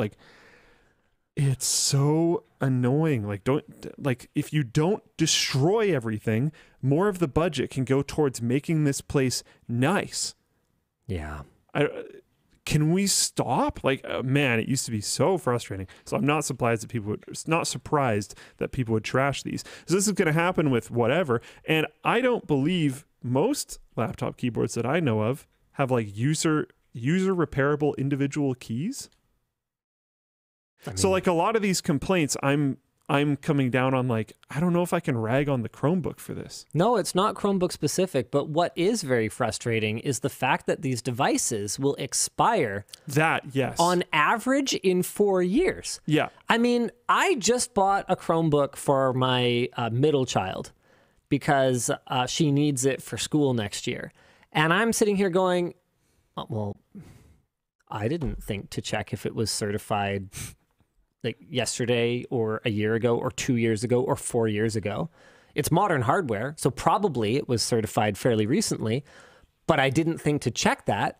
And I can see how that would be exactly the sort of thing that whether it's a parent or whether it's a buyer for a school district or whatever else, there's so many other factors to consider other than when the device was certified that honestly, I straight up think that this should just be illegal. And laptops are better now. There was when I was kind of late high school, it was general wisdom that if you bought a laptop, it lasted 3 years. Yeah, within 3 years, it was going to be crap anyway. That's not really a thing anymore. That's not true. You could buy a ThinkPad that's 10 years old on eBay, that's core, second gen core, third gen core. I mean, man, 4th gen core is almost 10 years old at this point, and that'll be very usable today. As long as you can make sure that you get proper security on it, you update the heck out of it, and then you're just like browsing the internet. That's fine. Who cares? So what is our justification for allowing this stuff to just expire this way? And back to the part that I think should actually be illegal. Why are we allowing companies to continue selling these products well into their lifespan, knowing that what the customer is buying today is a significantly shorter shelf life than what they bought at the beginning of the product cycle? You should have to, well, you shouldn't really be able to do it at all, but you should have to communicate, like, this device has 800 days left until it is garbage when you buy the thing. Well, if you're going to hard lock it like that, I mean, if it's going to be a degraded experience, okay, fine. You know, like Apple doesn't roll out new macOS updates for their Macs forever. Yeah. At some point, you do have to deprecate the hardware. That actually is fine. It would be enormously burdensome for them to have to support it forever. It's not what I'm asking for. Someone in Floatplane chat, Mike D78 said, "I'm watching this show on a 4th gen i5 ThinkPad. Works fine." Exactly, right? Yeah. And so what I'm saying is, knowing that, assuming the kids don't beat the crap out of it, the hardware could still be good in more than 4 years, or even more than 5 or 8 years. It should be communicated. And this is something that I will often tell people when they're shopping for a phone. When people ask me for advice for a phone, I almost never give an exact model, because then it's my problem if they don't like it. Yeah. But what I will do is I'll give them some tech tips. And one of the ones that I will really, really try to emphasize is, hey, you need to think about it in terms of total cost of ownership. And I know that that's more of a business-y way of considering things, but in our personal lives, it's very applicable. If you buy a brand new iPhone today, right, you can buy a brand new iPhone from the last generation. It's cheaper, right? It's also not as good, but a big part of the reason it's cheaper is not the hardware. It's the support. So if the difference in price between let's just use arbitrary numbers, between a $1,000 iPhone and an $800 iPhone, okay, is 1/5, but that $1,000 one is going to last for 5 years, and that $800 one is going to stop getting support in 4 years, guess what? They're the same. Oh, you wanted me to say it? Sure. Cost of ownership, total cost of ownership. Exactly. Now, that's not always true, right? It depends what kind of user you are. Are you the type of person that uses your devices into the ground?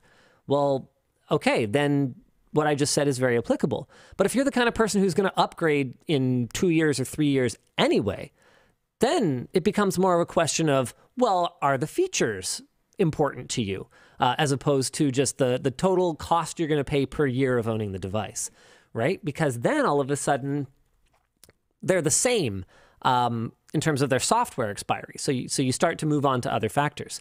But it's a really important thing to consider, especially with Android phones. Buying a year-old Android phone, particularly a few years ago when they weren't getting support the same way that, I mean, Samsung does 4 years now, I think, 3? Yeah, if you don't mind looking that up, that would be good to know. But there was a while there where, you know, you were getting 1, 2, very rarely 3 major Android updates on your Android phone. 4 years. 4 years. Yeah, so they do 4 years now at least. But it wasn't always that way, and not all vendors have that level of commitment. And so if you're buying it a year into the cycle, don't be fooled. If it's 20% off, that ain't a deal. You're just buying old hardware at full price, right? For how long you're going to be able to use it. So latest Pixels are apparently 5 years now, which is really great. And yeah, it's a major factor that you should consider. We're supposed to do sponsors now. Thanks, Dan. The show is brought to you today by MSI.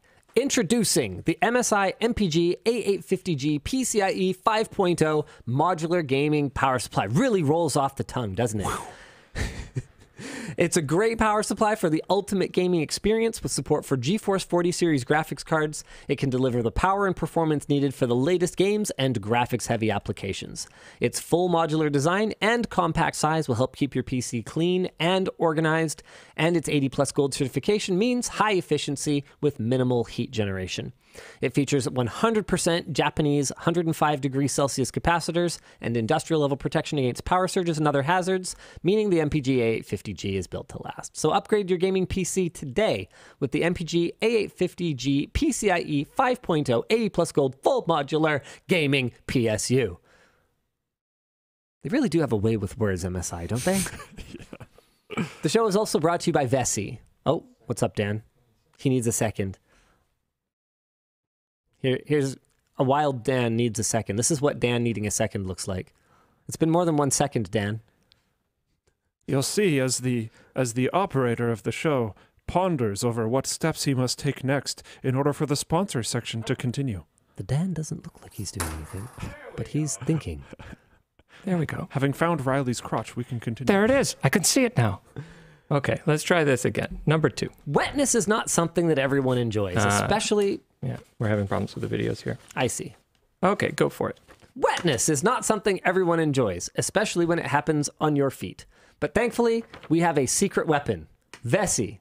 They claim their shoes are 100% waterproof thanks to their Dynatex technology. Are we really just going to look at this image the whole time? Yeah, you just get to stare at a scratch. Even the most torrential downpours don't stand a chance. If you're not stylish, like me, you need Vessis. Hey, ouch. Their fashion-forward design is perfect for any occasion. They're stretchy and comfortable, and putting on a pair of Vessis is a breeze. They're also easy to get off. And thanks to their sock-like fit, you'll feel like you're walking on a cloud. So go treat your feet. Head to vessi.com/WANshow to get 15% off your purchase with code WANshow. Do you need a minute? Should I do the other sponsor? Oh, wow. Oh. What am I looking at? Okay, cool. And we're going to look at that for the, okay. Thanks to our sponsor, AccuFlow. Are you tired of juggling tasks from different apps? AccuFlow's universal inbox lets you take all your tasks from multiple platforms, like Gmail and Trello, and gather them onto one calendar so you can efficiently plan your day or week.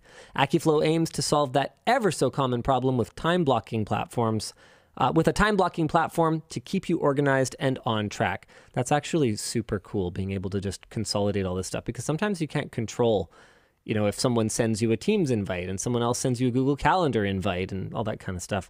It's super easy to set up. Just head over to their website, log in, connect your existing accounts, and start time blocking your days. Block out your time, not your mind. Go to accuflow.com/WAN and sign up for a 7-day trial for free. Well, that went really smoothly. Brand new sponsor. Hey, good job, everyone. No, it's okay. We got this. We got this. Dan, does your phone have a bird chirping ringtone?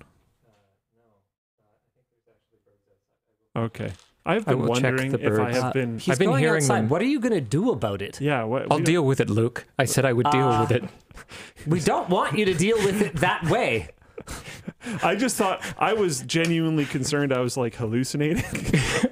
No, I thought the same thing. I thought it was one of you guys because it's like really quiet next to my head and coming out of my microphone. But yeah, it's okay. We're all going insane. As long as I'm not going insane, we can continue. Carbon monoxide filter alarm's getting really irritating. There's somebody on YouTube sending 55 Canadian dollar super chats over and over again. You just can't even and see I can't them. even see them to read them. Don't send super chats. Buy stuff on the store. We like try to check them, but just don't do it. And if you don't want to buy stuff, just buy gift cards and never use them. Yeah. If you must, just throw money at us. It's like the world's worst bank. Yeah. Yeah. You can only withdraw them in the form of products of high quality apparel. I mean, that's not that bad, actually. But you get no interest. Yeah. Except the interest you'll get from wearing our high-quality apparel. Hey, you like that setup? That was pretty good. That was pretty good. Oh, one of our topics today was response to the Atlas OS video. I guess I kind of jumped in. I think we're done that one. Yeah, I think we're good on that one. Big accounts forcibly re-verified on... Do we want to even talk about it? I didn't say the name yet. All right, you do it. We can skip it. Oh, great. We're talking about it. We're talking about it. A bunch of big accounts are forcibly re-verified on the Twitters. Including the @LinusTech account. Yep. And when we say forcibly, like, oh man, the narratives that people are creating in their own heads about this, like that celebrities were outraged that they don't get to feel special because of their verification check marks, or that they're just... I don't know, that this is That this matters. It's Twitter. I don't care. Yeah, okay, carry on. For no stated reason, Twitter has been haphazardly re-verifying certain prominent accounts without the consent of the account holder. Well, okay, I want to jump in and say the reason that matters is because of what the badge says. Of what the badge says. The way that it's worded makes it sound like you're a paying Twitter Blue subscriber. It says you are. Yes. Quite specifically, yeah.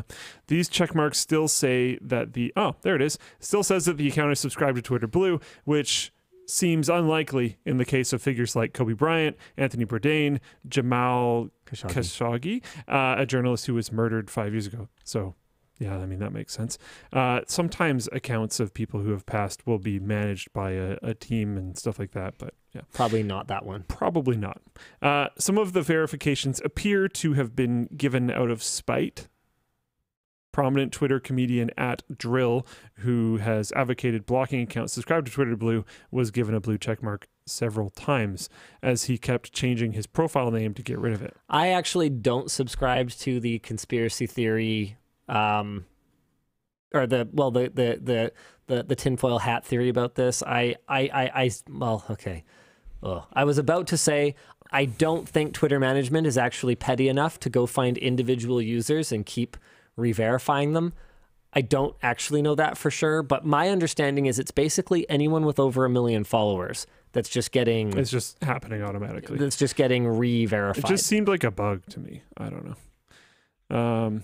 Probably some security thing back in the day to like fix other bugs where it's like, oh, this person accidentally lost their verification. Let's just reapply it. Yeah, Drill has 1.8 million followers. And interestingly, is not verified right now. Probably because they changed their name. Slave to woke. All right. Several fake accounts were also verified, including a fake Hillary Clinton and an account pretending to represent a Sudanese paramilitary group when these tweeted falsely that the group's leader had died. Okay. Claiming that celebrities have subscribed to Twitter Blue when they have not may qualify as, in quotes, false endorsement and expose Twitter to legal action. I suspect unless Twitter goes, sorry, it was a bug, and then the whole thing goes away. Yeah, I mean, I don't know. That could be the defense. They could also come up with something more creative. There was the super creative, you can't tell that was me. It could have been a deepfake defense. I particularly try not to follow this stuff, so I'm not really sure what you're talking about. We talked on the show about how this was going to happen, though. Yeah, like 100%. Because when the deepfake stuff gets convincing enough, you can not only not really be able to believe what is actually real, but you also, if something is real, it becomes very easy for people to kind of be like, nah, it's fake. Yeah, this is great. Tesla defense lawyers tell the court that Elon Musk's statements could be deepfakes. And this is in... Do they just mean broadly, or are they talking about one specific thing? The judge in the autopilot death case, where this is being presented, says that this defense argument is deeply troubling. I mean, it is. Especially because they weren't. But they're saying, but they could be. So anything that he's ever said about the capabilities of autopilot or whatever else, basically they're saying, unless you were there in person, you have no way of knowing that it wasn't a deepfake. So it should be just, what, inadmissible? Or what a wild time. Is this a wild time or what? Twitter sucks. It's convenient for connecting to people that you might need to talk to, because it has a lot of people on it. It's my number one source of which celebrity died today. Honestly. That probably makes sense. That's how I found out that... oh, shoot. Now it's escaped me. I only know this because Bob Barker was trending, and I was like, no, not Bob Barker. And it was people being glad that it wasn't Bob Barker. Jerry Springer. Oh, okay. Yeah, it was Jerry Springer. I was going to say that would make me feel really bad for who it was, but then... Oof. Wow, I think that's a too soon right there. I can't say I was a fan of the man's work necessarily, but I don't know him personally at all. Wow.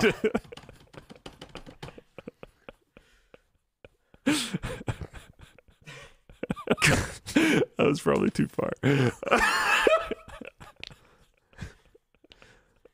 I'm not going to start talking and get you out of this. I can. Let's stop talking about Twitter. Linus is getting a cosmetic procedure. Yeah. So what? Why? Where? How? I'm going to get When? microneedling. What is that? It's where they take a needle and they stab your face over and over and over and over and over and over and over and over and over and over and over and over again. Wow. Many, many, many, many times. It's like getting a tattoo, but there's no ink, essentially. Okay. Yeah, so the idea is that it basically like scars you. Destroys. No, it doesn't. I'm kidding. Super small needle. Yeah, it basically like destroys all the very top layer of tissue or like skin on your face, and it promotes collagen production. So like a recycling thing, basically? Yeah, pretty much. Yeah. Yeah, just so it's not, it's, you know what's interesting is Are you awake for this? Oh yeah. There's like a numbing cream, Okay. so hopefully that'll help. Yeah, it's tomorrow. Doesn't sound comfortable. I've had a lot of issues all over the place. So they put a whole ton of needles in my quad once. Oh yeah. And my quad spasmed because of it, which is something they told me that could happen. Okay. All right. My quad spasmed and I bent all of the needles like sick. Oh yeah, you've told like me about that. That's hilarious. Yeah, that was really brutal. Is it possible that like your cheek could go and it like bends needles in your face? I doubt it. I don't see why it would. Do they leave them in, or are they just going? No, it's more like a tattoo, like a sewing machine. Yeah. Okay. Yeah. So wow. I was pretty anti any kind of rejuvenating procedure until it was actually David here that I was having a conversation with. I'll always remember this because it was on this whirlwind trip to Germany that we took, where we were there and back, and like, if it was more than 48 hours, it wasn't by much, and that's a long flight, and that included shooting a video. It was a tough trip, but we did manage to get out and just kind of hang out for a little bit, and he presented me with a viewpoint that I hadn't really considered before, and he was like, "Yeah, I'm not super into like altering your appearance dynamically, but I don't see anything wrong with maintenance. In much the same way that you might put a fresh coat of paint on your house if it's looking dilapidated, I don't see anything wrong with putting a fresh coat of paint on your body." And I was like, okay. So all it does is it stimulates the body's natural collagen production that lowers as you age. So it helps to reduce wrinkles and just kind of generally rejuvenates your skin. So I'm like, you know what? All right, I'll give it a shot. I don't see why not. It's like a few $100, I think. I'll let you know. Okay. Yeah, it's probably going to be very painful. Yeah. Well, I mean, yeah, depends how good the numbing cream is. But like, getting a tattoo on your face sounds like it would suck. Oh, yeah, for sure. I mean, well, if Darth Maul can do it, then all I have to do is channel the dark side of the Force, and I should be fine. You should troll your kids that way. Like, tell them you're going to get this thing done, and then come back with like a face paint. Darth Maul face paint. Yeah, I don't think I'll need it. Oh God, the face will be quite red. You look really red. That makes sense. Yeah. I'd be really irritated. That makes sense. Is this new news for LTX? This looks like a lot of new news. Wow. Oh, are we like officially announcing all the booths? This is cool. Yeah, let's talk about it. Sure. Okay, LTX 2023 brought to you by ASUS ROG. I don't know if that was announced before, but that's a thing now. For creators, we have a bunch more creators confirming their attendance to LTX 2023. I can bring it up, but I feel like you probably should. If any other creators are interested and are currently hearing about LTX and want to attend, reach out to info@ltxexpo.com. Here's our creators page. There's a bunch. We have a pretty big creator budget this year. Wow. See any big names? Yeah, you do. I see a lot of names. Yeah, and you a bunch do. of them are big. Yeah, you do. Yeah, you do. Heck yeah. Is this freaking awesome or what? I'm just excited to like meet up with a bunch of these people. I know, right? A bunch of these people I want to meet for the first time, and a bunch of them I haven't seen in years because haven't been out. Yeah, is this sick or what? Yeah, it's awesome. Yeah. Oh, I'm super excited. It's going to be awesome. Other than meeting very cool creators, there's a bunch of other things you can do. There's booths for a 3D printing workshop, a build-your-own screwdriver with like different colors and all this kind of stuff, a sim racing setup with 4 to 8 rigs. Wow. An NZXT case toss with 3 lanes. Yeah, 3-lane case toss. The line was so long. It was. And we're going to have more people this year. I think we have almost as many tickets sold now as we did last time. But, wait for it, we haven't published a main channel video announcing it yet. Oh, whoa. Yeah. It definitely did last time. Oh, yeah.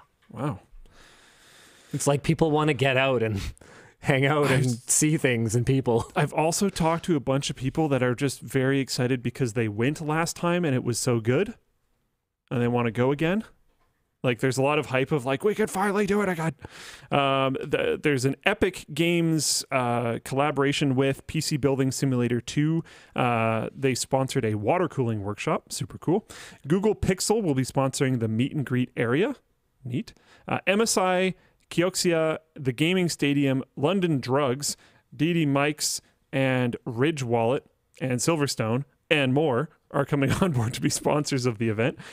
Whale PCs, we announced on Twitter that Starforge Systems will be building our Whale PCs, and LTX merch reservations. Reserve merch for pickup during the expo. Oh, yeah. So here is what it all looks like. The sweater and the shirt are so sick. Yeah. They're so cool. I'm pretty stoked. Now, there is a way, we talked about this before, where we had said that LTX exclusive merch, so this stuff, was not going to be available online. We have found a way that maintains the integrity of the exclusivity of event merch, but also makes it available online. So what we've done is we've created a digital pass, and it's as simple as subscribing on Floatplane at the $10 tier. So if you're subscribed on Floatplane, you'll get a whole bunch of content from the event. So all the panels, any of the games that we play on stage. We're going to have our social team, which is like 3 or 4 people now. Yeah, yeah, they do a great job. Yeah, they do a great job. They're going to be running around, filming stuff, basically just going straight from SD card to Floatplane, throw a title on it. Their directive is upload. Pump content. Upload. No delay. Go shoot something, walk back to the computer, press upload, title it, walk away and shoot something else. Like, let's go. So all of that will be going to the $10 tier, all that LTX content. Some of it may be available at the $5 tier. I think live streams, we have no way of differentiating right now. It's just not a feature that the platform supports. So if we were to do anything live, that might be available. And we might do, maybe a more produced summary video or behind the scenes or something like that that's available to all Floatplane subscribers. But what we're going to be doing is we're going to be treating the Floatplane Digital Pass as the $10 tier, and the $10 tier will include the digital, or LTX Digital Pass. LTX. We thought about just doing it as like a one-time, like digital ticket, but the reality of it is that that would be development work, and this is too, but this is more useful for like other things and kind of scales and stuff like that. So it makes sense. Yeah. So this makes a lot more sense. And for those of you who are like upset and worried that this is going to be like a cash grab or whatever else, you could just subscribe for the 1 month. Like, that's fine. I don't care. Like, do whatever works for you. So then if you're not subscribed at all, it's $10. And if you're subscribed at a different tier, like if you're at the $3 OG tier, for example, it's $7. And then if you're an OG once, you're an OG forever. So you can always you can go back to your downgrade back to your $3 tier. Yeah. So, yeah. Hey, there you go. Right? Cool. Not too bad. Not too bad. Your OG can theoretically rot if you unsubscribe and cancel your subscription entirely for a significant period of time. Oh, really? Theoretically. Oh, okay. If people email customer support, we usually just honor it anyways. Well, that's because customer support here has the make it right directive. Yeah. So like, Trust me, bro. it's fine. But it doesn't go away if you like move your subscription tier around. Like your flag is. I love is all the preserved. people that are looking at stuff we've done lately and been like, yeah, I think with, the things that LMG and the store and everything have been doing lately, I think that, they can say, trust me, bro, now. It was never different. It was always the same. Yeah. We were just sitting in a very like potential energy state with like a bunch of things not released yet and stuff like that, but it doesn't mean that things changed. Nothing changed. Ooh, people are asking, what if they paid for the year? I just saw that. That is complicated. Luke, we'll figure that out and get back to you. Sick. Ha! Got him. I can't pick up my phone or else I'll buzz the stream. Can you schedule a message for me on Monday, Dan, about that, if you were paying attention? Of course. Thank you. Huh. Yeah, that's that is complicated. Really good question. Could we just issue a partial refund, like prorated, and then they could sign up for an annual? I'm not committing to anything. We'll figure something out. All right, cool. Yeah, because the accounting department's going to have to sign off on whatever it is we do. Oh, man. Let me tell you, figuring out how to handle being able to take Canadian cash at the event and multiple currencies for pre-orders or for reservations. Been very challenging. Very, very challenging. Because the last thing we want to do is create a situation where as exchange rates fluctuate in the months leading up to the event, people who reserve before paid more or something compared to when they get there. But if we peg it now, how do we avoid that? How do we do the accounting for these fluctuations? If we took the money then, but then the value of that money changed by X amount between now and then, it's really bad. It's really dumb. Cool. Anyway, this is the LTX exclusive merch. We've got the 3 designer series desk pads, Fantastic. All of which look amazing. I think the toughest decision here is which 2 to buy. Then, we've got the tie-dye shirt, the tie-dye hoodie, the flag. So the idea with the flag is that it's not huge. It's more for carrying around and writing messages on friends that you meet there. Really cool thing to get signed. Yes, exactly. Yeah, sweet. And then we've got the gradient enamel pin. Yeah, because these shirts aren't super signable. No, not really. Whereas some previous year ones with a silver Sharpie were. Mm-hmm. So yeah, that makes sense. I've got people in Twitch chat, good old Twitch chat. The fluctuations wouldn't be that big. Yes, they would. What fluctuations? Sorry. Between the USD and CAD. I mean, traditionally, no, you're right. Lately, I mean, I might still have a tab open with it because I've been watching it really closely lately. In the last 1 month, it's gone from $1.36 all the way down to almost $1.33, all the way up to $1.37. Okay, that's huge. Massive. In business terms, like 3 or 4 cents on the dollar over a span of a couple of weeks. How on earth are you supposed to plan around that? It's wild. Trying to hire people that want to work remote in other currencies. Oh yeah, cool. And negotiate, trying to figure out wages and stuff. It's a nightmare. Absolute nightmare. Anyways, that's LTX. It's coming soon. Super excited. Genuinely super excited. What else do we want to talk about? Oh, we're supposed to do 3 merch messages. Dan, hit me. Second here. Segue was too fast for me. My level back up. There we are. Hey, DLL, what are your thoughts on cheaper versus more expensive motherboard chipsets? Is it worth spending more on a high-end or low-end chipsets enough for most people? Chipset? That's really going to depend on your use case. Yeah, it used to matter a lot more because vendors would lock important features like SLI, for example. You could only run 2 GPUs on a more expensive chipset. Not because of any reason other than that, well, if you can afford 2 GPUs, you can afford a more expensive motherboard. Go f yourself, right? Like that was it. That was the entire rationale, right? These days, though, man, I mean, the first time I saw a B series gaming motherboard, almost 10 years ago now, I think. I was like, really? You know, because the difference in price was not that much between an entry-level, I guess it would have been P series at the time, or had we moved on to Z yet for performance? I'm not sure. But between the entry-level performance tier chipset boards and this like high-end B, which used to mean business, I think, if I recall correctly, and this high-end like business chipset board, it was like $5 or something like that. I'm going, well, just get the performance tier board and then get unlocked overclocking, which mattered back then because you could actually get more performance out of your chips because they weren't redlined out of the factory. But these days, frankly, if I was spending my own money, I can't think of any reason that I would go with a higher tier chipset. Like, yeah, you get more like USB ports or whatever, but when's the last time that you were limited by the number of USB ports on your motherboard? Remember, USB hubs are available for as little as $6.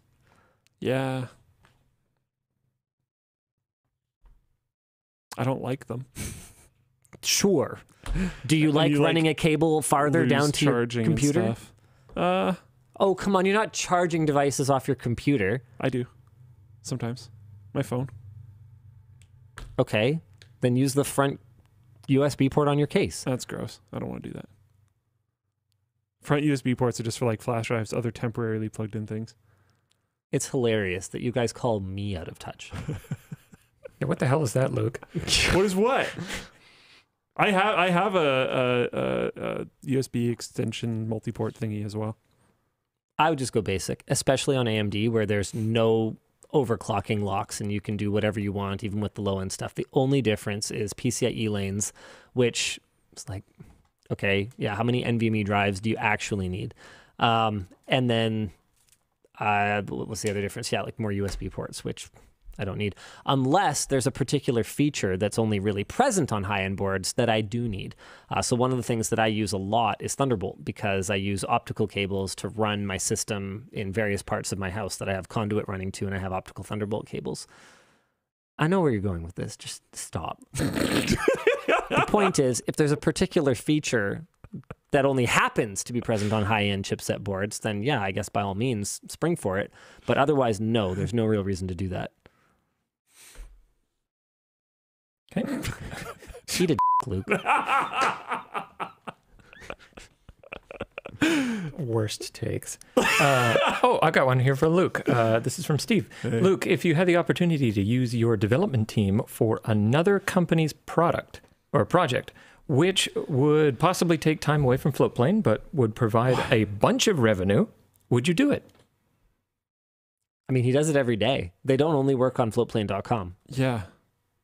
It's more of like an internal development team at this point. It's like amazing. Yeah, the company that is Floatplane does a lot of different things, a ton of different things.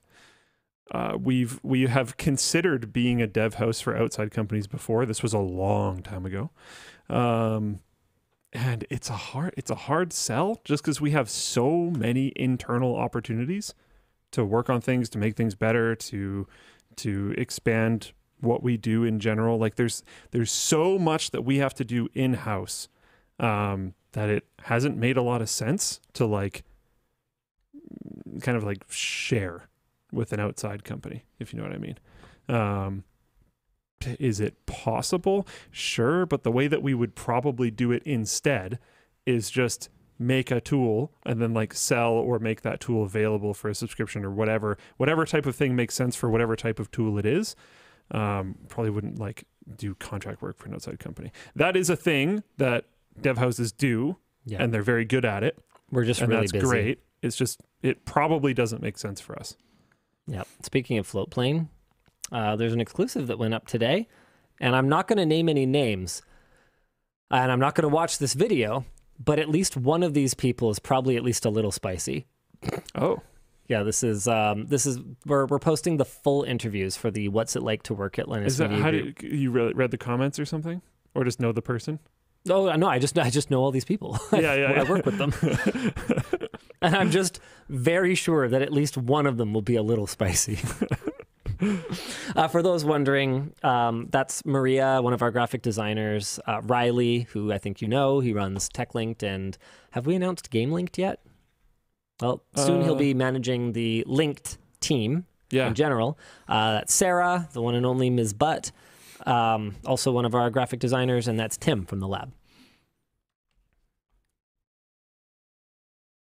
Okay, here comes another one. With Luke calling companies and organizing spinning up their own LLMs, will smaller companies that collect training data and create custom AIs become a new space for startups? Can you rephrase the end of that? Okay, he's basically asking, is companies that aggregate data and then create these highly customized large language models going to be a new space for startups? Yes, and it's already happening. I mean, what's really interesting is OpenAI's CEO came out very recently and said, look, the next frontier is not going to be just building bigger models. Yeah. It's going to be building better models. Yep. And I think you've basically hit the nail on the head. I don't need a generalized model that was trained on a quadrillion data points necessarily. But you might need like one model that, because a huge problem that we're running into is licensing of data and information. So a lot of what LLMs are currently trained on right now include things like pirated books.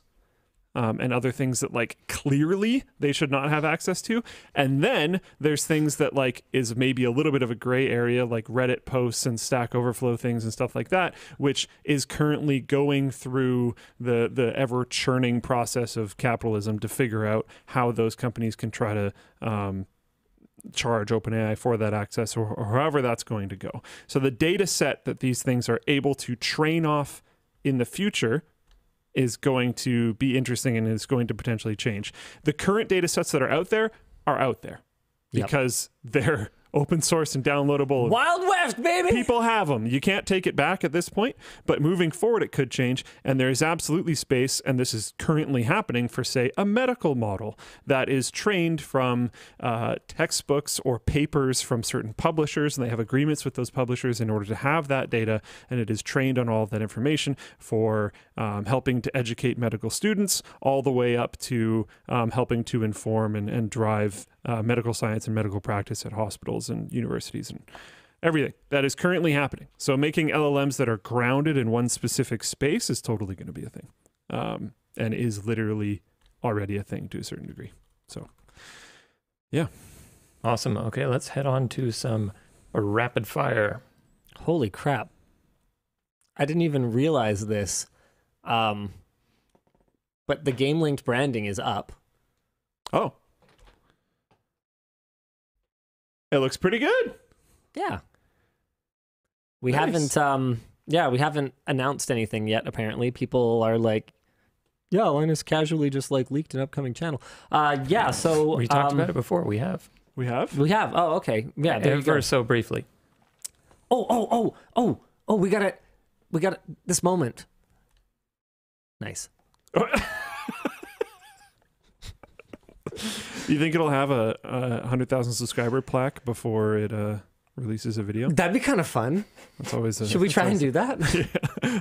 I mean, I'm down. Guaranteed success. It's not that I want to take on Jack Sucks at Life for like, play button collection or whatever, but like, I mean, I'm always down for another play button for the wall. Yeah. Someone asked me the other day, like, man.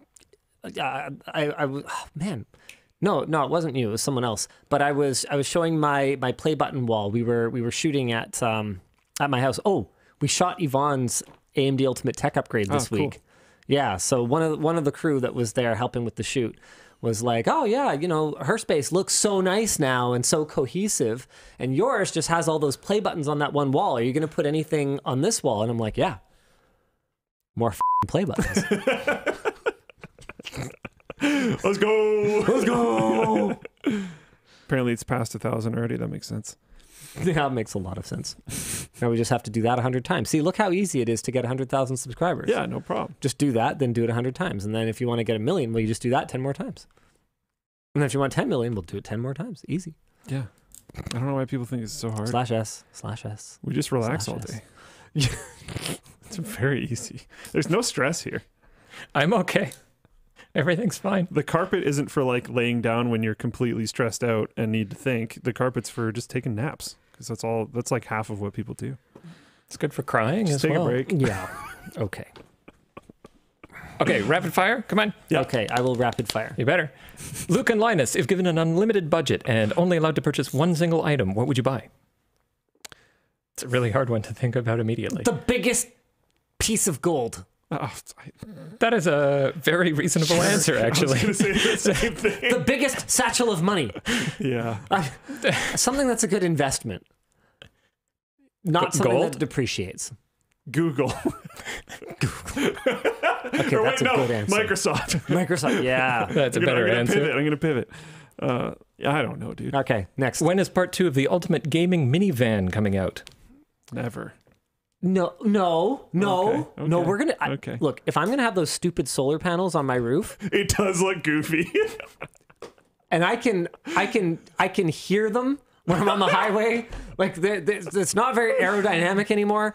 Then darn it, I'm gonna have that like battery system, and I'm gonna have those gaming machines. Never mind that my kids every single one of them get really bad motion sickness, and probably won't even be able to use it. I want a gaming. You can play when we're parked. Yeah. Part 2 of the NCIX PC is also coming eventually. I think they're making more progress on that one than on the gaming minivan. Part 2 pizza heater. No. Gaming pizza oven? Hey, Linus and Luke, what is your opinion on interplanetary file system, or IPFS, as a solution to the centralized internet model? Have you ever heard of this? No. Yeah. Sorry, me same. neither. I guess I suck. Okay, next. Since Linus has said before that he rides a motorcycle, have you ever considered making a jacket specifically for riding, or even a normal jacket with slots for slide-in attachment of riding armor? No, it's hard. How would you navigate finding an investor or pitch to a company for an organic, groundbreaking chip and computational method? Sim testing better than anything we have today, power and performance-wise. That was a good pitch. That sounds like a pitch to me. Seed investment round incoming. Seed investment. I get it. Because it's an organic chip. What April Fool's Day video was the most fun to He also said groundbreaking. plan or shoot? Ooh. I don't know. They're all so epic and amazing. I love April Fools. It's my favorite thing. Truth about Linus Tech Tips Exposed. I unironically really enjoyed when you just threw the computer case outside and then we just left the camera on it for like 7 minutes or whatever. I thought that was hilarious. I know my sense of humor doesn't necessarily align with everyone's, but I thought it was great. Referring to, why is this so hard to, This was like 2013 April Fools or something. Yep, here it is. Here's the playlist. Okay, so the joke here, love that Twitch shirt. Just filming on the street at the old Langley house is amazing. Good production values. The joke here is that case, I accidentally unboxed it twice. Yeah. So it was on the market and relevant for so long that You literally made 2 videos without about it. realizing it, I made a video about it twice, doing exactly the same thing, like unboxing and kind of giving an overview of it. So what I decided to do, because we just had one kicking around for some reason, maybe for a build or something, I don't remember why we had it, but I was like, haha, wouldn't it be funny if I was like, lol, we're going to unbox this case, and we do it a third time. So the video is 13 minutes long, which would have been a pretty typical length for us to kind of sucker people into thinking that it's a real video. And then we get as far as taking it out of the box. And then, wait for it. It's a Linus classic moment. Yeah.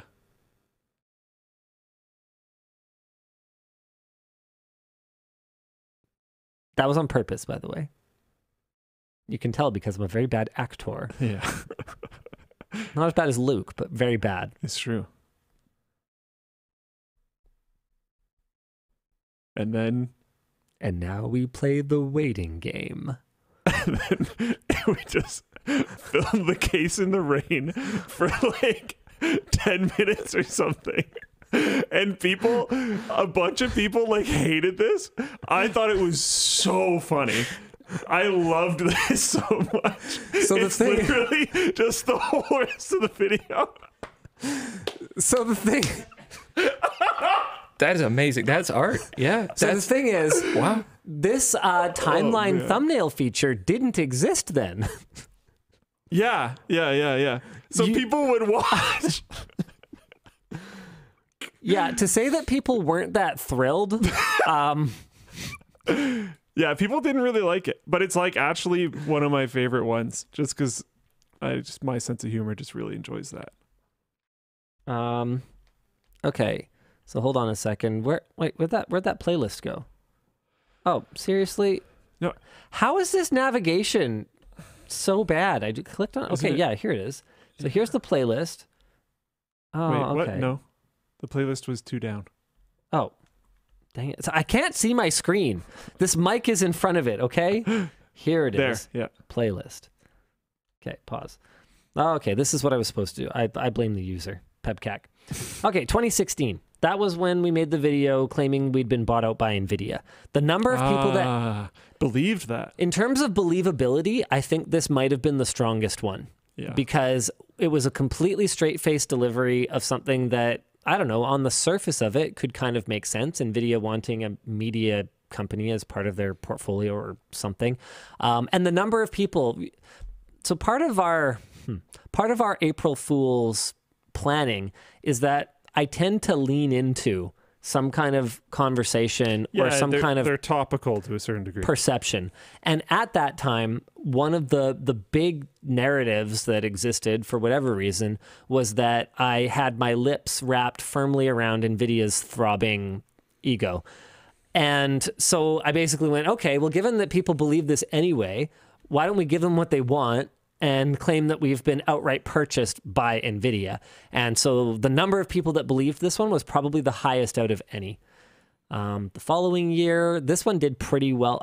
This one didn't take a lot of planning. I just wrote it up. It's only a 2-minute video. It was pretty quick. This one took no planning. So you asked which one was the most fun to plan. This one was really fun to plan because it involved pyrotechnics, which I always love. That was real fire in the video. Man, the number of comments insulting our VFX, talking about what a poor job we did of the fake fire. This, yeah. It's like, take off your tinfoil hat. It's literally real fire. You ain't as cool as you think you are. That is actual fire. And it's not like we did anything really weird or complicated. We just took a can of hairspray and just lit it and blew it through the grate in the door. You're not clever. You're not seeing through the That's like someone who's seen too much VFX yeah, maybe. and not enough actual real fire. Yeah, I guess so. And they're like, wait, this doesn't look like my VFX. That's bad. It must be bad VFX. Yeah. No, it's just fire. Kid, chill out. The fire pole one was kind of fun, but very last minute. The execution was not that great. I think that's probably my least favorite. You and I actually went down it. You know what? This is my favorite. The concrete cooled PC. That was pretty sick. I didn't get to be as involved in the planning of this one. I love the OnlyFans one, but I think the concrete PC was my favorite because that was one that I pushed hard for. What one do you think is the best? Because I think the actual execution and the end result of the product of the We Need to Talk potato farm was like Outstanding. very, very good. It's definitely the best production value Yeah. one. In terms of which one was most profitable, that's got to be This Review Gets Stranger and Stranger, the never-ending segue where every sponsor did pay us for it. It's unbelievable. But I still love the concrete cooled PC one because everyone internally was like, this is too stupid. Nobody will believe this. And the number of people that legitimately were like, how'd they do that? I'm surprised this worked. And I've read a lot of comments. I can tell the difference between the ones who are playing along and the ones that are definitely not just playing along. A significant number of people believed we cooled a PC with concrete, asked follow-up questions. We're legitimately curious to learn more about it. And we did such a good job of matching the color of the milk to the concrete. And the way that we filmed it out of order to kind of movie magic the whole thing together. I was on set with Alex the whole time filming it. And he was telling me the whole time, this is not going to come together. I'm like, no, I have a vision this time. Just trust me. Trust me, bro. And then at the end, he's like, all right. All right. That is pretty sweet. Okay, ready for a few more? Yeah. Okay, let's switch back to potential here. My family uses iMessage to discuss important info, and many of my non-social media friends use group text as SM. Tips for those who are trapped by Apple's stubbornness to use RCS. EU USB-C type law for RCS. Use Signal? And now he's got to convince his parents to move over too. That's... I'm getting a little fatigued on the amount of different messaging things that I have and needing to remember how every individual person likes to be contacted. It's fine. Here's my folder of all my messaging apps. Yeah, it tires me out a little bit. Yeah. Here, name anyone, and I'll tell you where I talk to them. No. All right. Since you're so close to Alberta and make a decent and fairly priced versions of whatever you set your mind to, can we please get an LTT cowboy hat? No. I should offer a little bit more. I shouldn't just be dismissive. The reason that I wouldn't is because I tend to focus our product development efforts on things where we are passionate and feel that we have something to contribute. Something to add. Yeah, something to contribute to I think there's a lot of people who are passionate about cowboy hats and make really great cowboy hats, and power to them. We have a store like legitimately basically down the street from here that sells that kind of stuff. But that's not a thing that we're exactly known for, so yeah. Hey guys, love the show, watch it religiously. Question for Luke. I have 2 budgies and they provide endless entertainment. What are some of your favorite moments as a bird owner? I was just thinking you put a little knock to a fan in the back. Oh my there God. You go, that's what you can add. Make it out of alpaca fur. What is my favorite thing that they do? What's your favorite bird memory? Favorite bird memory is pretty easy. Okay, I'll answer that one. Our first bird, Taquito, there was a fire near my apartment. I don't remember if it was a forest fire or it was another more different fire that I'm not going to specify. Colton fire? Because I don't want to give away where I'm at. But there was a fire that was leaving a lot of smoke in the air. And a solution that I came up with was to bring the bird in the cage and everything into the bathroom and then run the shower so that there was a little bit of a barrier and the moisture in the air and the shower would pull particulate. So that was the plan. And I didn't know what to do. I didn't know if he was going to freak out because he's like, had never been into my room, let alone the bathroom attached to it, had never been next to a shower, all this type of stuff. But I put the cage down. I just lay down next to the cage and I'm just like, I play music that he likes. And he was just stoked. He was like, "Oh, sick! We gonna hang out? Oh, that's cool." And he just played around and sung songs and was just happy and cool about it. And that was a cool moment. I tend to, if you listen to me tell stories about anything, I tend to enjoy the ones where there's a large conflict and we are able to overcome. We win. Yeah. All right. Next. Oh, give me one more. You want one more? Yes. Okay, one more. Hi, future me. I would love to see a way to listen to the show like an audio podcast on float plane for when I am driving. Is there some audio podcast that you are listening to on a regular basis? Oh, that wasn't where I thought that was going to go. Me too. That was a statement. We could upload an audio form for sure. That's possible. Yeah, can we do that? There Dan? would just have to be process involved. Who does that? Don't we support audio? Yes. Yeah, so we would just have to. Someone would have to, do it. But that's like a Linus Media Group process, not a float plane process. That has to be changed, right? Yeah, I think there was something on my to-do list to look at the podcast for workflow. I'll see if I can automate that. Okay. Typing. Okay, cool. Because you can also edit the post afterwards and add it. Okay. Yeah, it would just do an auto-generated. Why don't we do a topic while you work on that then? Okay, I'll get that done by the end of the show. UK regulators have blocked the Microsoft Activision Blizzard deal. Yeah, which like might be a good thing. I don't know. I don't know enough about this, but the reason for it was kind of funky. Yeah, that doesn't make a ton of sense to me. Yeah. So I'm trying to find this. I'll read through it once I find it. There it is. UK regulators have blocked Microsoft's proposed acquisition of Activision Blizzard on the grounds that it will reduce competition in cloud gaming, which is the competition and markets which the Competition and Markets Authority sees as a low-cost alternative to consoles. Sure, because it sort of is. Microsoft does control around 60 to 70% of the cloud gaming market, which is less than 1% of the total global gaming market. However, regulators cited estimates that it will grow to around 9% of the market by 2026. I haven't seen a ton of things moving that direction, to be completely honest. Yeah.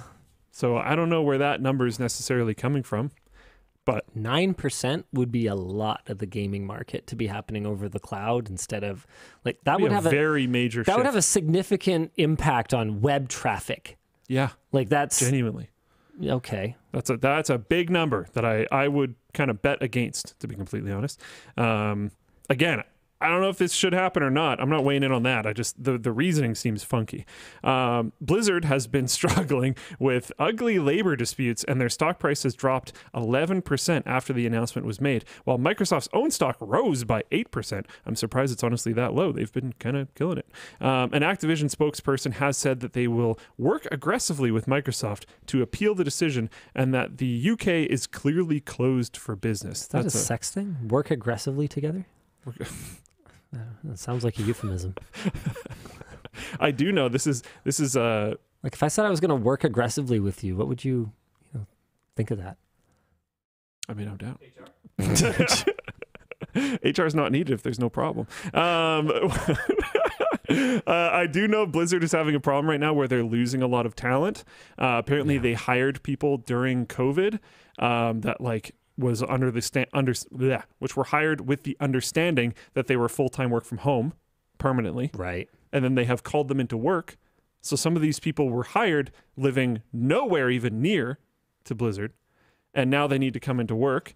Right. Which there's problems with that because because if they don't live near a blizzard, they probably don't have snow tires already. Relocating your entire family is an issue. Now these people might have to live in much higher cost of living areas. Higher temperature areas. Based on where Blizzard is, that's actually very likely true. Yeah. for where these people are probably coming from.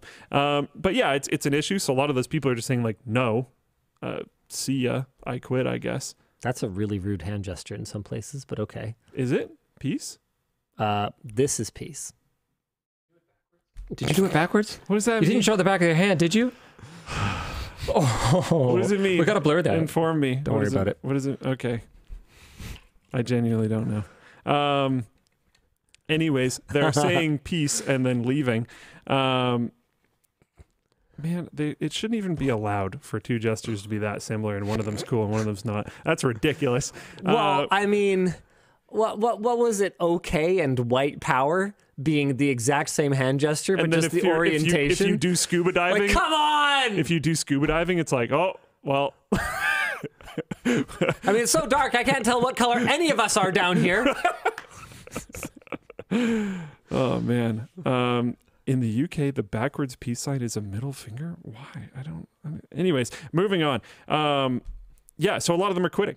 So they're having this huge like brain drain talent issue. And it's kind of weird because a lot of actually good things for Blizzard in regards to development and getting timelines underway and roadmaps and all this kind of stuff happened over the COVID period with all these people working from home.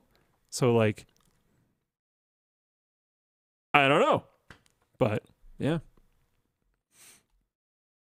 Ooh, Colorado confirms farmers' right to repair. Colorado is the first state to pass a law guaranteeing farmers the right to repair their own equipment. Manufacturers will be required to provide parts, embedded software, firmware, tools, and any relevant documentation to equipment owners and independent repair providers. Failing to provide these resources will be considered a deceptive trade practice under Colorado law.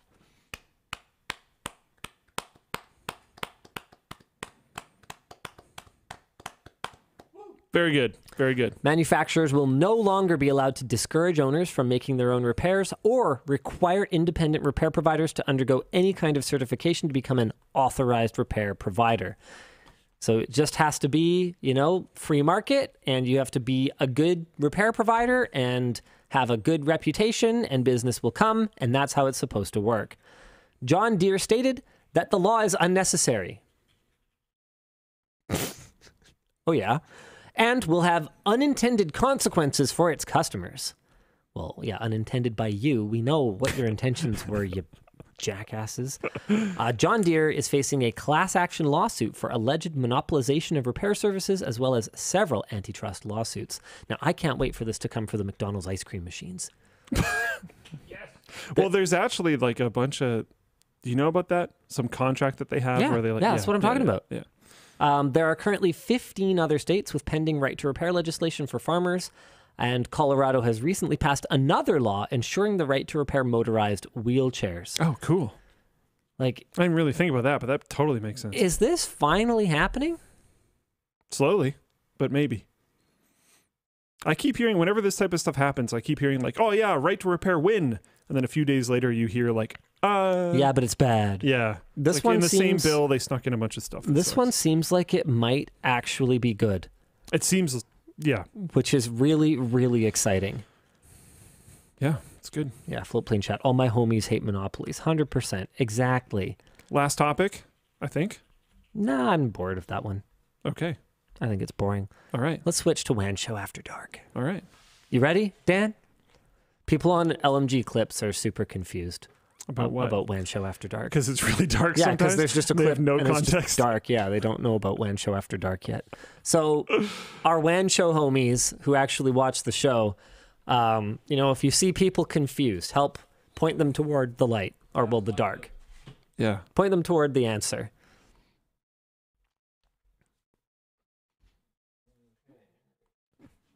How overwhelmed are the message boards today, Dan? A little bit overwhelming. You did a couple segments where I had to not be at my desk, but I almost got through it, and now we're here. Wow, towel sales are up 7,867%. That makes sense. Where does that number come from? No, seriously though, how do you derive that from 239 units?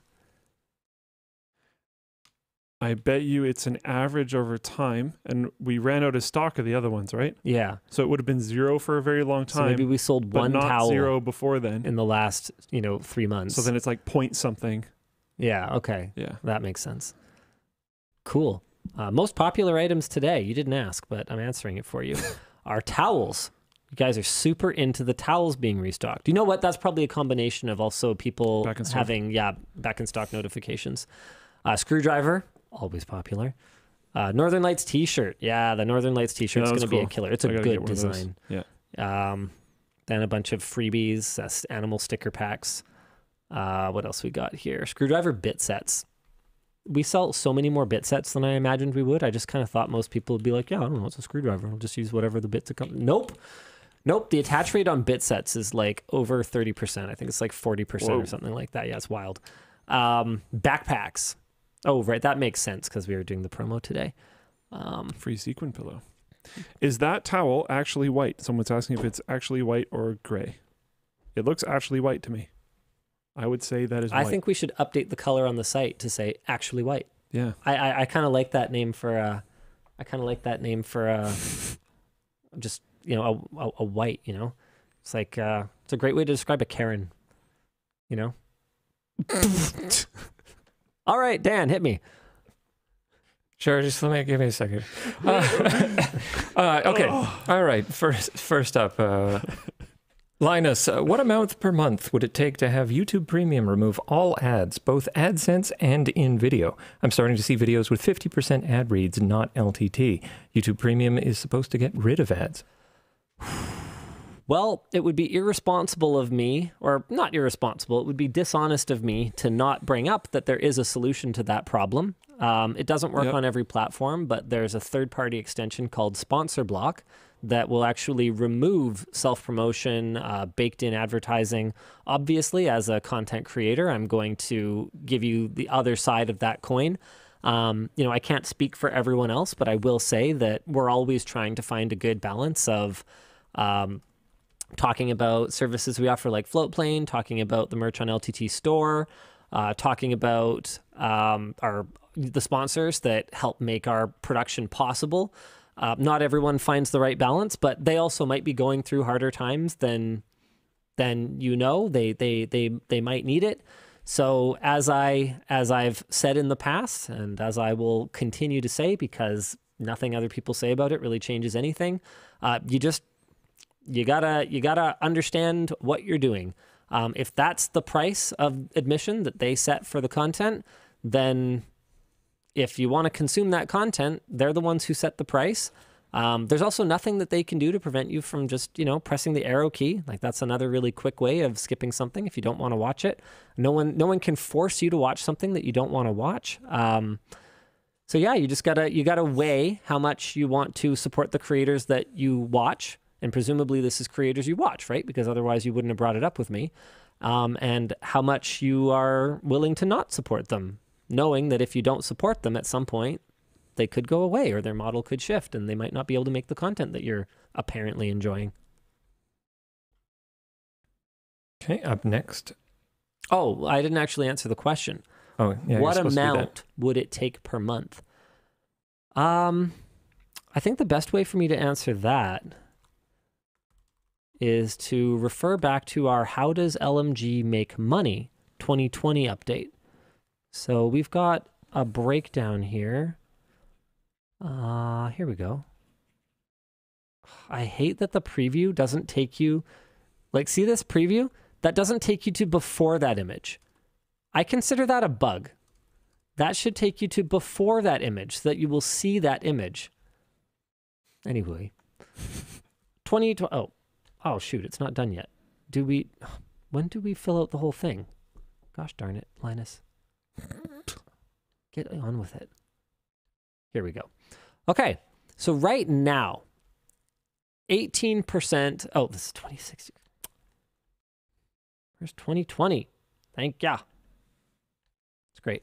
It's a good platform, good video, good content creator. All right, so in 2020, 26% of our revenue was AdSense, with 27% being in-video sponsor spots and sponsored projects. So based on this alone, I would say that there would be absolutely no need for us to have in-video sponsor spots or sponsored projects, which both kind of fall under sponsored videos, if our CPMs were triple what they are. With that said, I don't think that content creators would necessarily see it that way. Like, if YouTube came to us and said, yeah, we're gonna triple your payout, I think that, I mean, I can't speak for everyone, but I think that for myself, I would go, sick, let's hire more people and build more. Right? So I wouldn't necessarily stop making sponsorship spots or, you know, Floatplane reads or whatever else into our videos. I'd probably just try to build it bigger. I feel like that will always be Linus's answer. Yeah. I got to be me.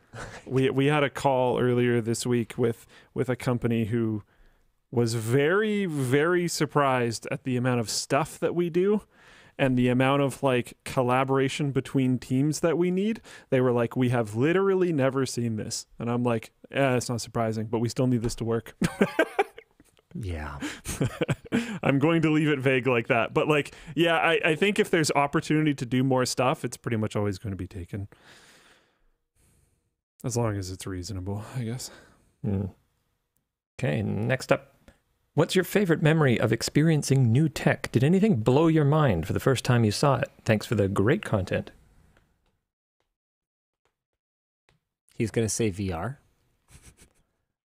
Actually, no. I had a different thing I was going to say, but I was fighting between the two of them in my head. The Bing chat reaction that we had on WAN was, like, pretty sick. Yeah. Certainly recently. I don't know if it's my favorite memory, though. That's the biggest mind absolutely blown moment. Yeah. I mean, there's been so many. And there's different ways for your mind to be blown, right? Like, my mind was very blown the first time I was able to game in stereo 3D. Yeah. Having that at home in my lifetime wasn't a thing that had existed, and in such a compact, manageable package. Like Batman Arkham Asylum 3D vision was sick. And then the fact that you could do it with projectors, like, wow, so cool. But like sometimes I'm just blown away by the value of something. You know, like what about the bang for the buck of the 8800 GT? I mean, I don't think anything will ever touch it again. 8800 was a hell of a time. It was a wonderful time for PC gaming. Oh yeah, it was good. Future felt bright. Yeah, but then like recently, man, we were doing this small form factor build. The video's not up yet, but it's coming soon. But I forget what the wattage of it is, but it was like a 1200 watt power supply, and it was like this big. I'm like, what? Right? Like, I don't know. My entire job is basically to get my mind blown on a regular basis. Yeah. It's no wonder I'm always so relaxed and in such a good mood. Hit me again. You're also very honest. All right, next up.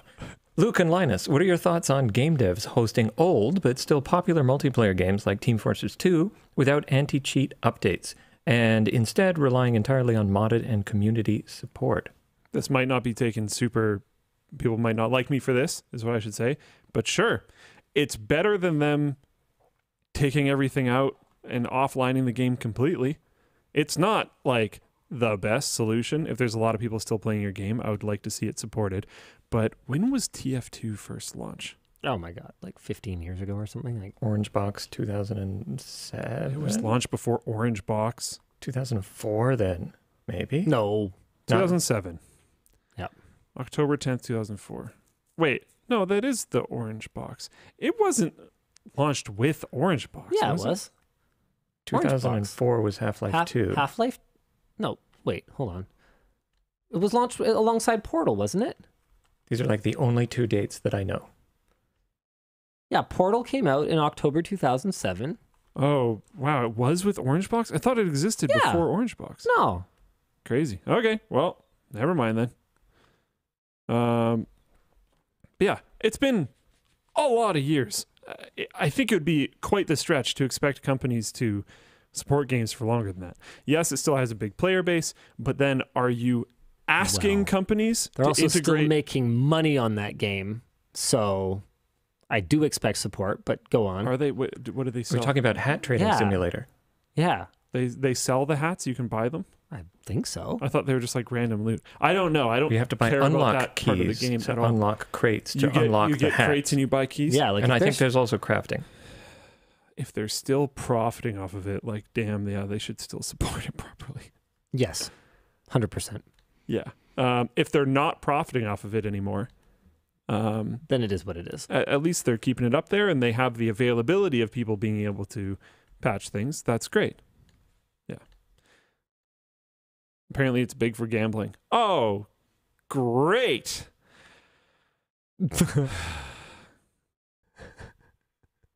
All right. Next one. Another one. Hey, LLND and future me, I always watch the show the next morning, but do you think there's any good way to have a town square social platform that truly reaches everyone and can be a public utility? In my utopian nirvana, yes. In order for it to be a public utility, it would actually have to be publicly owned. So it would have to be government run. And to be government run and still viable, it would have to be efficient, which is sort of a contradiction, right? So we want it to be run with the efficiency of a cutthroat for profit enterprise, but we want it to have the openness of a publicly funded entity like a library or a school. No, I don't. Me neither. I don't see a path to that. I mean, I would have liked to believe that, you know, through something like blockchain technology, you could build something like that, but the crypto community has been really busy building Ponzi schemes. Yeah. So they haven't really had time for... It's super sick that no one cares about NFTs anymore, though. I do enjoy that. Yeah. It's very fun. Has anyone created a how much did they lose website that just has a summary of like that would be very entertaining. Who lost the most money on NFTs? That would be sweet. More. I really just don't see a solution. And anyone who thinks that the current solution on Twitter is an actual solution has missed the boat. Is it better than not having it? Absolutely not. having like one ego-driven billionaire who's the arbiter of, you know, what is truth and what is, you know, right, is not actually not a solution. That's actually medieval. Like, no. Yeah. Next one. Yep. Hey, DLLL, you pretty much have a rapid prototyping team for anything you can think of. With the specs of 4 framework modules being open source, what's a module you'd like to make? Looking forward to LTX. Oh. A module? Man, I don't know. My framework laptop already kind of does everything that I need it to do, other than, you know, oh, it'd be great if someone could make a way to plug an RJ45 jack into it without it having a, you know, butt hanging off of the bottom. I mean, yeah, great. Like, that would be awesome, but I don't have a solution for that. At least not anything durable, so. I don't know. I can't think of anything particularly. It has the modules that I would want. If I was configuring one, it has the things that I would want. Yeah. No like cup holder or anything? Cup holder? I mean, they're this big, Dan. What kind of cup are you going to put in it? Oh, so it expands out. Next up. Okay. Luke and Linus, what is a past purchase price that you often compare new purchases to, or that was particularly good value? 2 of mine were a PS3 for $300 and Test 3 Morrowind for $1. So this includes deals. My perception of value crystallized in, I think, about 1996 when a candy bar from the dollar store cost $1. Yeah. And so nowadays, I basically can't get myself to buy snacks unless they're like $1 or maybe like $2. It's very or I have a funny. really hard time with it. It's very funny to me that you brought up the candy bar for $1 thing, because a can of pop being $1, a candy bar being $1, and gas being like under $1 is singed in my brain. Yeah. If I see a chocolate bar that's more than $1, which is all of them. No, it's not. Really? Yeah, in the packs at like Superstore, they're like 80 cents. Oh, but you have to buy like a bunch of them, right? Yeah. Oh, okay. But I'm talking like a single one. I'm just saying, a $1 candy bar is absolutely still a thing. Sustainable, yeah. But when I see that on the shelf, single chocolate bar, especially when they're like $2.50, yeah, when you get like the fancy ones, I just immediately are just like, ugh. I used vending machines until about grade 8, and that's when they moved from $1 to $1.25 for a soda, and I was like, that's too much. I guess I just don't drink this anymore. It's probably good. Yeah. Yeah. Yeah, it was the best thing that ever happened to me was vending machines. Vending machine prices going up. Increasing past 1 loonie. Yep. Okay, up next. Linus, with Call Me Chris moving because of stalking, all accredited to her showing her place in a house tour, has this changed your mind about how you shoot videos at your home?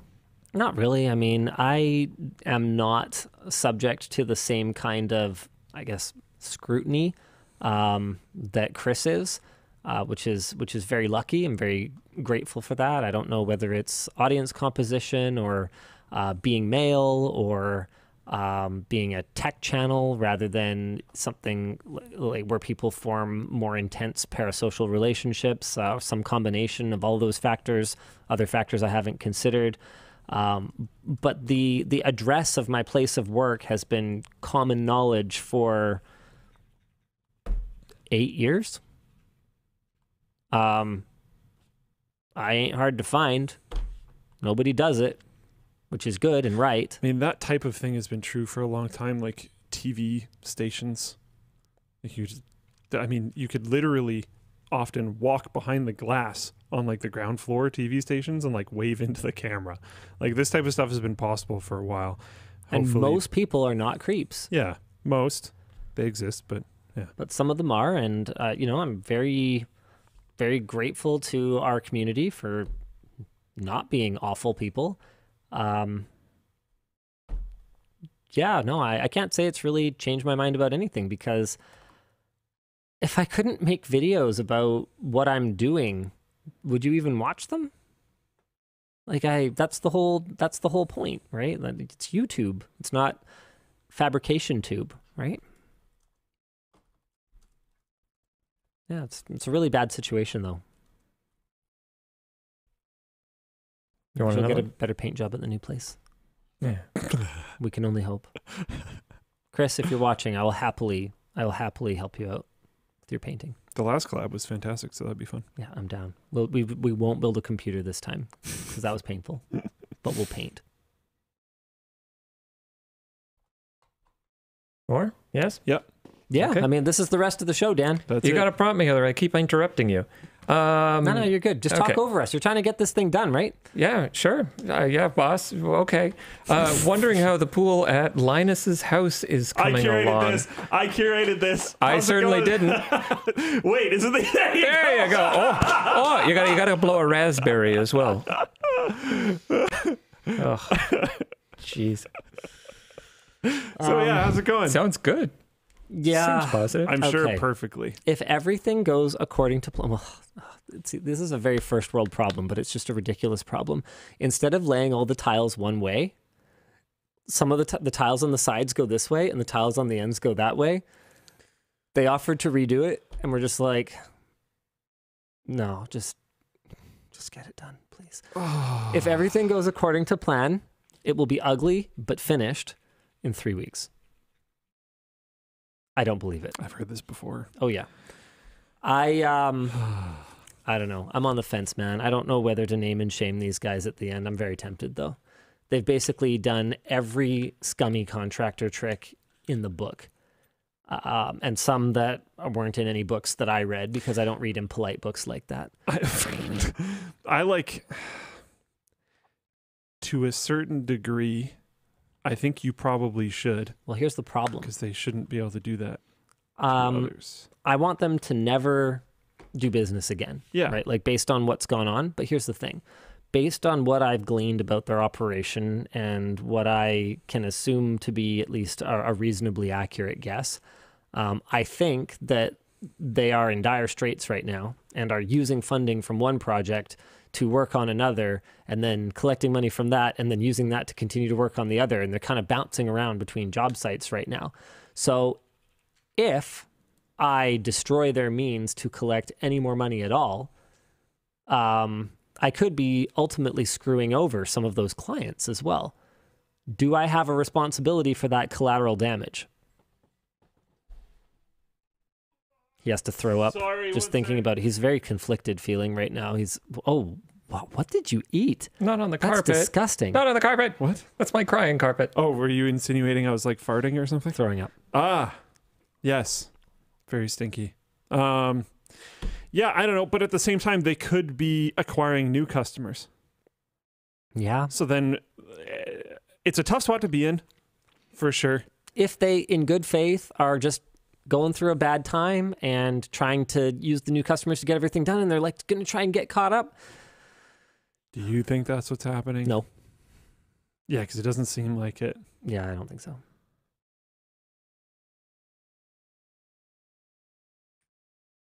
I don't know. It's rough. Yeah. Okay, next up. Hi, LD. I work in an environment with very few tech-savvy people and a lot of efficiency issues. How would you approach trying to get through the resistance to tech we experience with publishing? Huh. With publishing? I don't know. You just kind of have to wait for people to retire out at a certain point. Like people can be pretty set in their ways, and it's not constructive. But I forget what this law or this bias or whatever is called, but there's sometimes a lot of justifiability to the, well, if it ain't broke, don't fix it approach. Yeah. Like we create a lot of inefficiencies by just throwing more tech at the problem, right? Like it cuts both ways, but largely you're probably right that a little more tech would go a long way, but how to fix it? I don't know. It's tough. I was actually meant to make this a topic. And maybe I'll hijack this message and turn it into a topic right now. But I went to NASA at Houston Yeah. last technically sort of weekend and also earlier this week. I wasn't going to say it because I wasn't sure if you were going to talk about it for whatever reason, but yeah, no. It sounded like a sick trip. Absolutely amazing. Absolutely incredible. The people that brought us down there, the like two main people that well, the main person who reached out is a part of the like Mission Control Center design group. Sick. It has a different name. I believe it's called Flight Operations. But basically, they design. So each mission has a slightly different mission control center because they're going for like these crazy efficiency levels, and there's different demands and all this type of stuff. So they will design a new mission control center for every mission.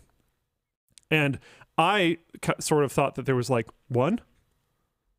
And like I know like SpaceX has one, but I thought NASA had like a mission control center. I don't know why I thought that. I just did. No, there's like a bunch. Oh, that's they're all in cool. the same building, but there's a bunch. And when you walk through them, they're a little bit different because there's slightly different demands.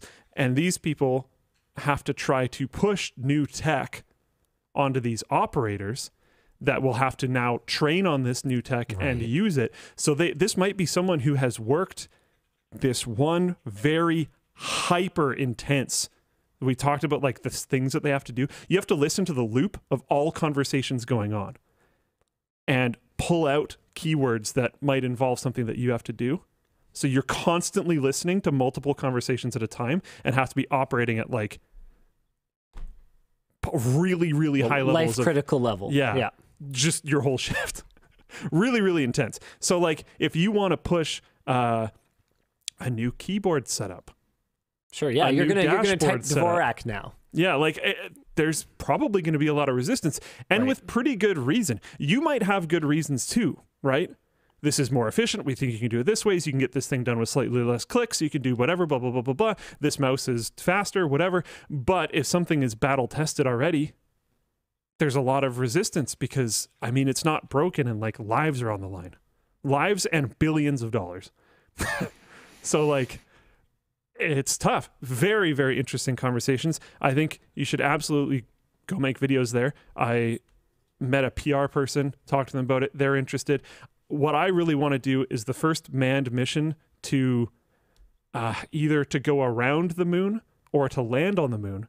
I want to have you work with these Mission Control Center designer guys to make a video on how you design the like computer and electronics and networking and video feeds and everything for a Mission Control Center for a manned launch, which is like way more intense than an unmanned launch. To be clear, Luke is not a moon landing denialist. He meant the first moon landing mission in a long time. Oh, yeah. Sorry. Well, okay. What I was really talking about was the first one where they set up a base. I'm sure I said it poorly. Yeah. I'm a little bit too excited because it was an extremely fun trip. Yeah, you're good. But yeah, they were talking about like the difficulties there, but also the understanding that like there's reasons why these people would push back. And it is actually a good thing. Because you kind of end up in the middle, balance. And they are constantly like they have this one display, which is a like control center from like I shouldn't say a control center, an individual person's control unit in a mission control center. They have like 3 of them from 3 different generations, and like you can see the similarities between like the first ones that they have and the ones that they have now. Yeah, but they have made a lot of been evolutionary changes. Yeah. Yeah, I mean, I guess having that push and pull is a very natural thing. Like, it's kind of like how, we have departments that are incentivized, that are given incentives that are opposed to each other. For example, the business team has the objective of generating as much sponsorship revenue as possible, but the content team has the objective of getting as many views as possible. Well, surely the most profitable thing would be to just upload sponsor read after sponsor read. And the most viewable thing would be to have no sponsors whatsoever and just make whatever you want. So you got to kind of... You need this back and forth to land in the right spot. So it's very interesting. And the writing team has output targets, but then I have quality targets, and so does the editing team. And so it's like, well, yeah, we could output more, but we can't output that. So you're going to have to go back to the drawing board then. Yeah. Yep. Luke denies lunar landing confirmed. Yep.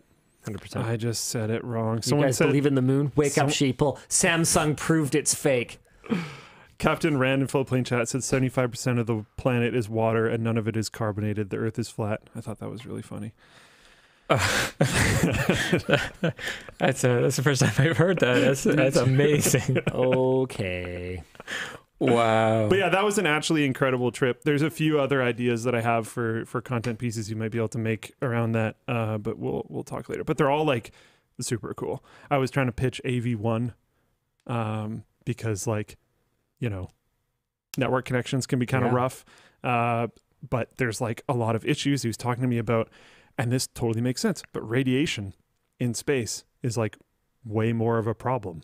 Right. We have issues down here when there's like a solar flare. You might have bit flips. Yeah, well, they have those problems like just all the time. Right. And they have like space weather experts that can try to predict this stuff coming up, but it still doesn't help you from a bunch of bit flips all happening at the same time. Right. And like there's also cosmic radiation that comes from not just the sun, so you can't necessarily see it coming.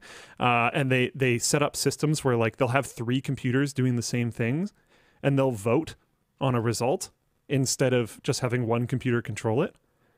So if 2 of them agree, or hopefully all 3 of them agree, then you can be pretty sure that it's good.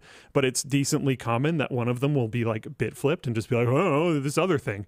So I just very interesting, the type of problems that they have to deal with, which you might not necessarily expect. But apparently AV1 is an issue because of licensing agreements, all this type of stuff. Right. I don't know. Anyways. Yeah. Dan and Darren were working on an X-ray machine. You're what? For the lab. Yes. Yeah, I want one. Thank you. That's awesome. Kind of sick. Yeah. All right. My whole thing with the lab is I never want the excuse to be you didn't give us the proper equipment. Don't say that publicly. I already did. Oh, say it again. I never want the excuse to be that I didn't give you the proper equipment. Good. That's a great approach. Yeah. I love it.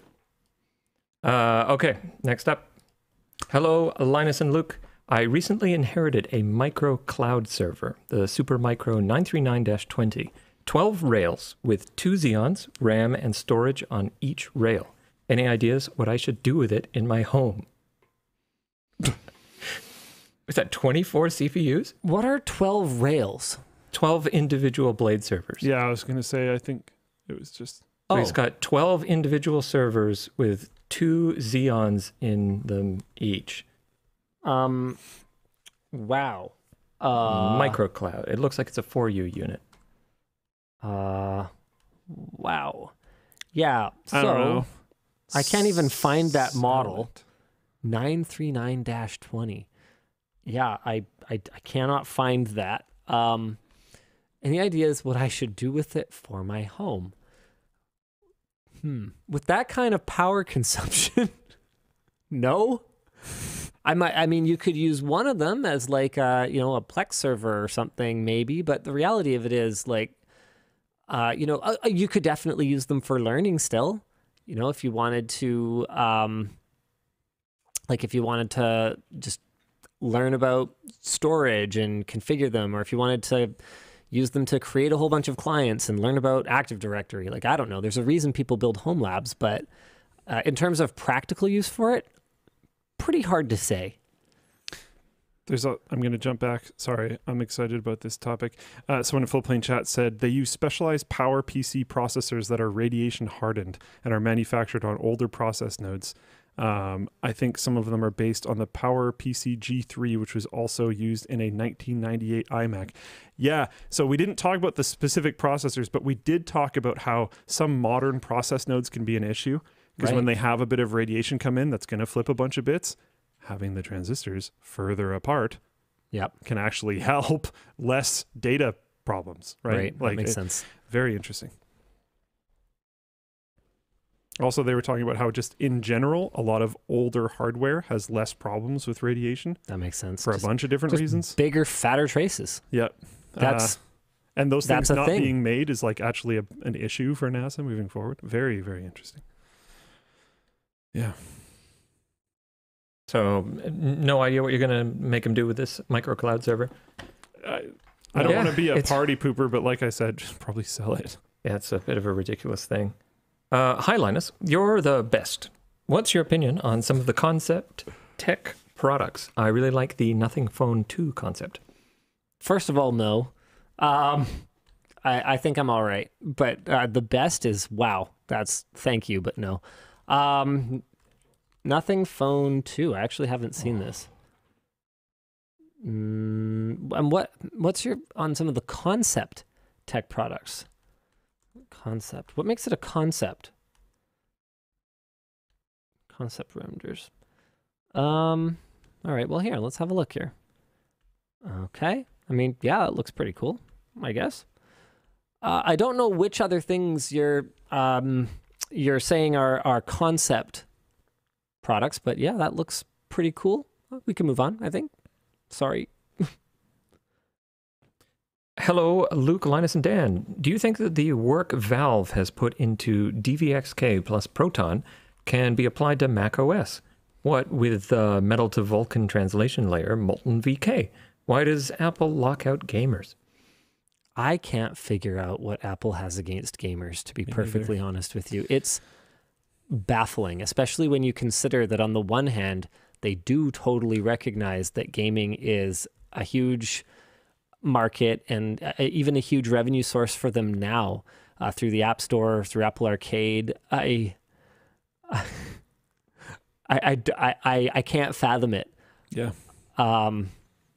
Especially when like they own, no, I don't think they owned Bungie, but like Halo was initially going to be a Mac exclusive. Yeah.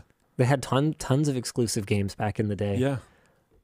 And nowadays, it's like watching a bunch of, boomers who have never touched a video game when they do gaming demos on stage. It's bizarre.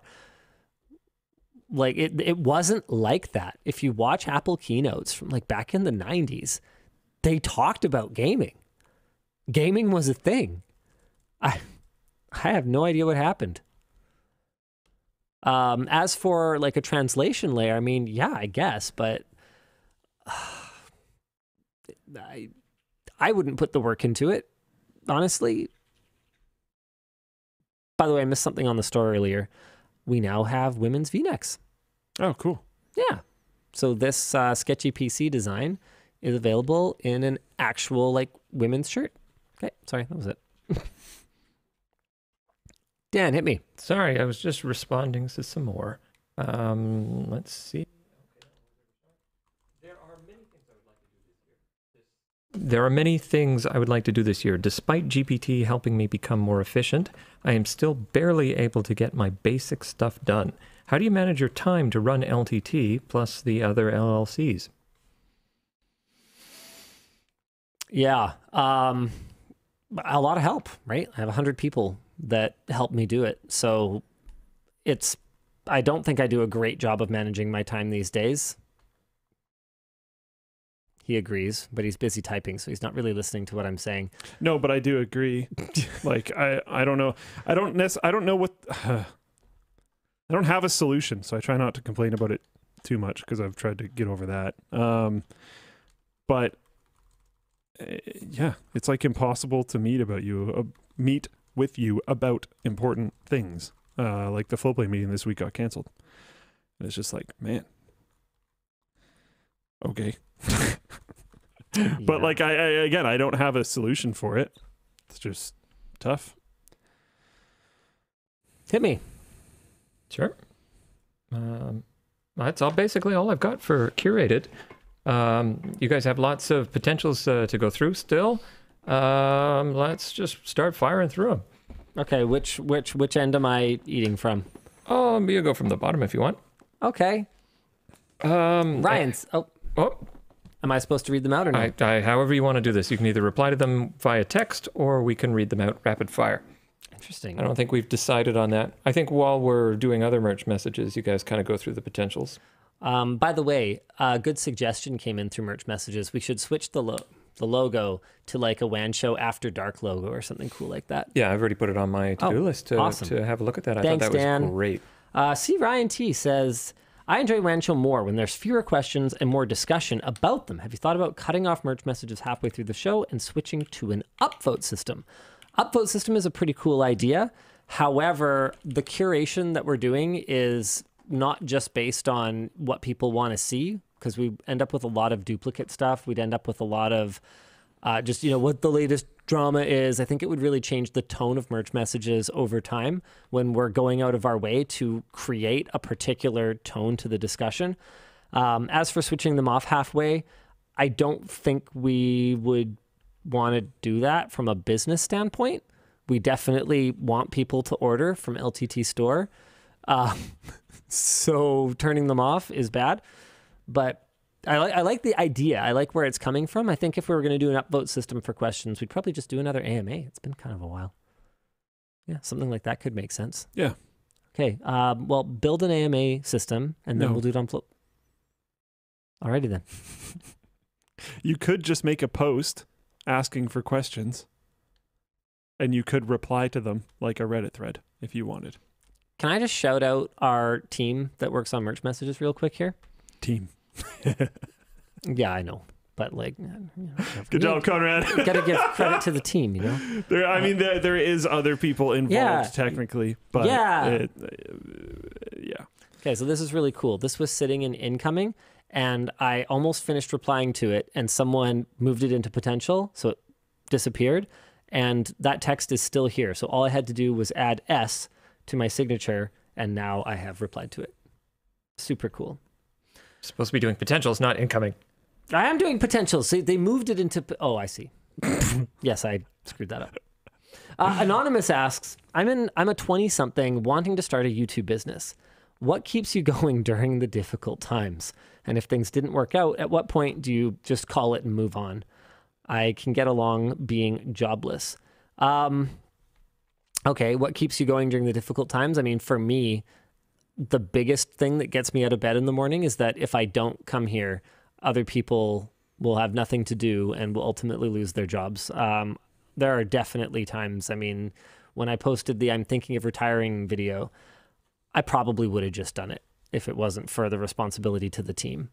I was either debt-free or I had being debt-free on the horizon. That is no longer the case. But at that time I did. And just, I was feeling pretty unmotivated, but if I quit, then everyone quits, which sucks. That's stupid. So here I am, right? As for if it doesn't work out, at what point do you call it? I'd say when you stop enjoying it, because the thing about YouTube is that you've got to find a passion. And like I said in that video, I just had to find a different framing device for my passion. I had to get passionate about something different. And if I hadn't been able to do it, I would have had to call it. So if you're just not passionate about it anymore, there's no way you're going to be able to create passion in others. So it's probably time to call it.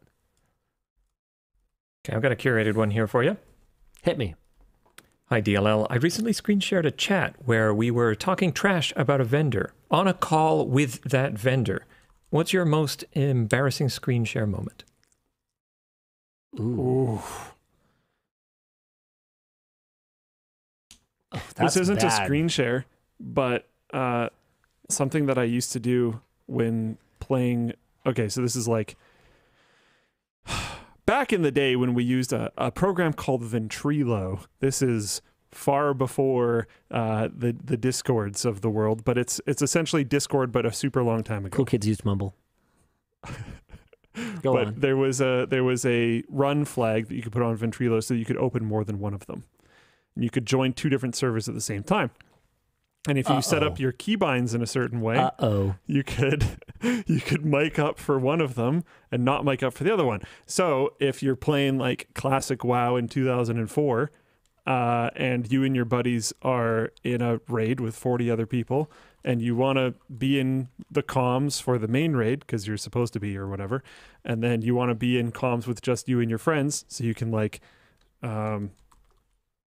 just talk trash or do whatever, pressing the wrong keybind and saying something could be bad. Right. Yep, and that happened.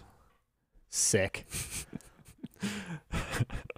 I actually can't really think of anything right now. I've definitely bad screen shares. You've leaked stuff on WAN. Oh yeah. Oh, okay. That was pretty good. Oh yeah. Yeah. There was the time that I leaked everyone's salaries. Yeah. Yep. How ironic. Okay, let's move on. Back to potentials. That's the only curator I got. Okay. Sean asks, we just celebrated our dog's first birthday. Might be a little spoiled. Do y'all celebrate birthdays or got ya days for your pets? No, not personally. Me neither. I actually don't know how old Dash is. And there's no excuse because we knew when she was born at some point. Just like, I don't know, she's a cat. I love her, but she's a kitty. How old is she? Cat? Kitty? Meow. Emma likes to tell this story where I was hanging out with her family and one of her family members asked me how young my brother's daughter was. And I said, under a year old. Yeah, Luke and I are not particularly detail-oriented people. Speaking of which, Mother's Day is coming. 2-week warning. Ah, good. For those of you out there who are also not particularly detail-oriented. I'm going to put that in my calendar immediately. I didn't know anything was wrong with that response. Everyone looked at me weird and I was just like, what? And then she ended up informing me later that like... Yeah, it's in months at this point. Everyone does months. Up until about 24 months, everyone does months. Yeah. Because the development is so fast. Yeah. No, sure, that makes sense. Yep.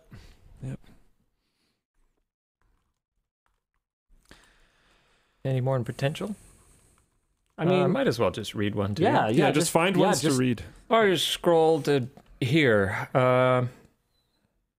Let's see. Well, going back to our headline topic, what should they have done to foster more Canadian content creators? Fund it.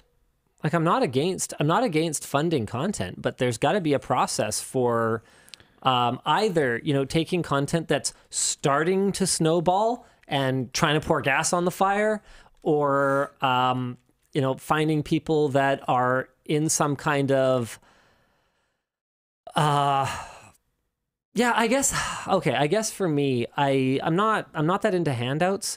So, finding people who or organizations who are already trying and seeing a little bit of success, like have gotten the ball rolling a little bit and trying to get balls rolling faster, I guess is where I'd like to see it. I don't think that it should be going to giant established media companies, and I don't think it should be going to people who can't even be arsed to, try turning on their selfie camera and recording something. I think there's a middle ground there. Okay, here's another one. Job roles say Canada only. Is that a hard requirement? Was looking at the roles and felt like I had the experience, but I'm UK based. Would happily relocate given political reasons. I was typing out a response to this. Not all of the job roles say Canada only, because some of them are not Canada only. There are developer positions that are open to non-Canadian remote work.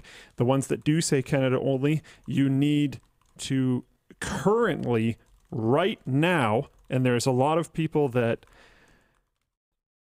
in my opinion, intentionally misinterpret this, but you need to currently, this exact second, need to legally be able to have a job in Canada. I do not mean you are eligible to apply for immigration. I mean, you are already legally able to have a job in Canada. That is possible without being a Canadian citizen. Almost all the time, it's going to mean that you live here already. Not technically, though. So there is that window of opportunity. Yep. But if you're like a Canadian citizen who's living abroad. Yeah, or there are other weird like work visa. Yeah, Dennis had things. a work visa because he went to school here. Yeah, there's other situations Even where that it ended up being a nightmare and costing a lot of money and taking a lot of time. So like it will very likely hurt chances. Like I don't know. It's a huge nightmare if you don't already have the ability to work here. So yeah, unless like I already said, the role doesn't say that and is open to working from outside the country. What are you going to go see opening night? Barbie or Oppenheimer? Barbie. No question. And neither, actually, but Barbie. Why not both? Double feature. Neither of us really go to movies that often. No. Yeah, I saw the Super Mario movie just because my family wanted to go. Yeah. And actually, they only wanted to go because another family invited us to go because they were taking their kids. So I got dragged along by drag-alongs. It's the only reason I saw it in the theater. Otherwise, I would have just watched it at home. My favorite thing about watching movies in the last while has been when Linus and I go, which is extremely uncommon. And the actual favorite part about it is when we just sit in the car afterwards and talk the whole movie. Which if that's the reason you're going, it's almost never going to be worth going. Which Star Wars movie did we do that for? I don't remember. I can't remember, but it was awful. Was it the first one? No. No, I don't think so. It must have been the second one. Must have been the second one. Yeah. Because it was, pretty much every week I get into it with David about The Last Skywalker or whatever that stupid movie is called. And he's like, it went places with storytelling and creativity. And I'm just like, I know David doesn't have a movie podcast anymore, so he doesn't have a way to defend himself. No, actually, does he still have one? I think he does. Is it movies still? I don't he definitely know. has a podcast still, but Yes. it's not here. Anyway, the point is, so I'm definitely taking a cheap shot here, but no, David, it's awful. It's awful and made no sense. It just did random things. It's the equivalent of, elementary school kids being like, Mom, it'd be cool if this happened. Which one was this? This was the Rian Johnson one, the middle one. So the middle one. Yeah. Isn't that the one where they're like, they fly now? Yeah. Yeah, that line will always drive me nuts. They already flew. That's not a new thing. R2-D2 flew, depending on which headcanon you subscribe to. There's a lot of those at this point. Yeah. Maybe it was the third one. It must have been the third one that we went off on. They were both terrible. I don't remember. Whatever, I don't know what to say. Yeah. That was really loud. That knuckle crack. Oh, Yikes. sorry. Yikes. I'm still having a lot of issues with this joint, Oh, really? so it gets really tight very often. You Yeah, tried rolling it? I might need to. I might need to go get X-rays. There might be actually something really? wrong with the bone. Yeah, because it should have. If it was tendons or whatever, it should have healed by now. Anyways, it's fine. I got another curated here for you. All right. I have a 2-year-old. How did you introduce your children to video games and computers? Honestly, we just kind of made it up as we went along. Some of it was out of laziness. So we would often give our phones to our son, who woke up a lot earlier than us.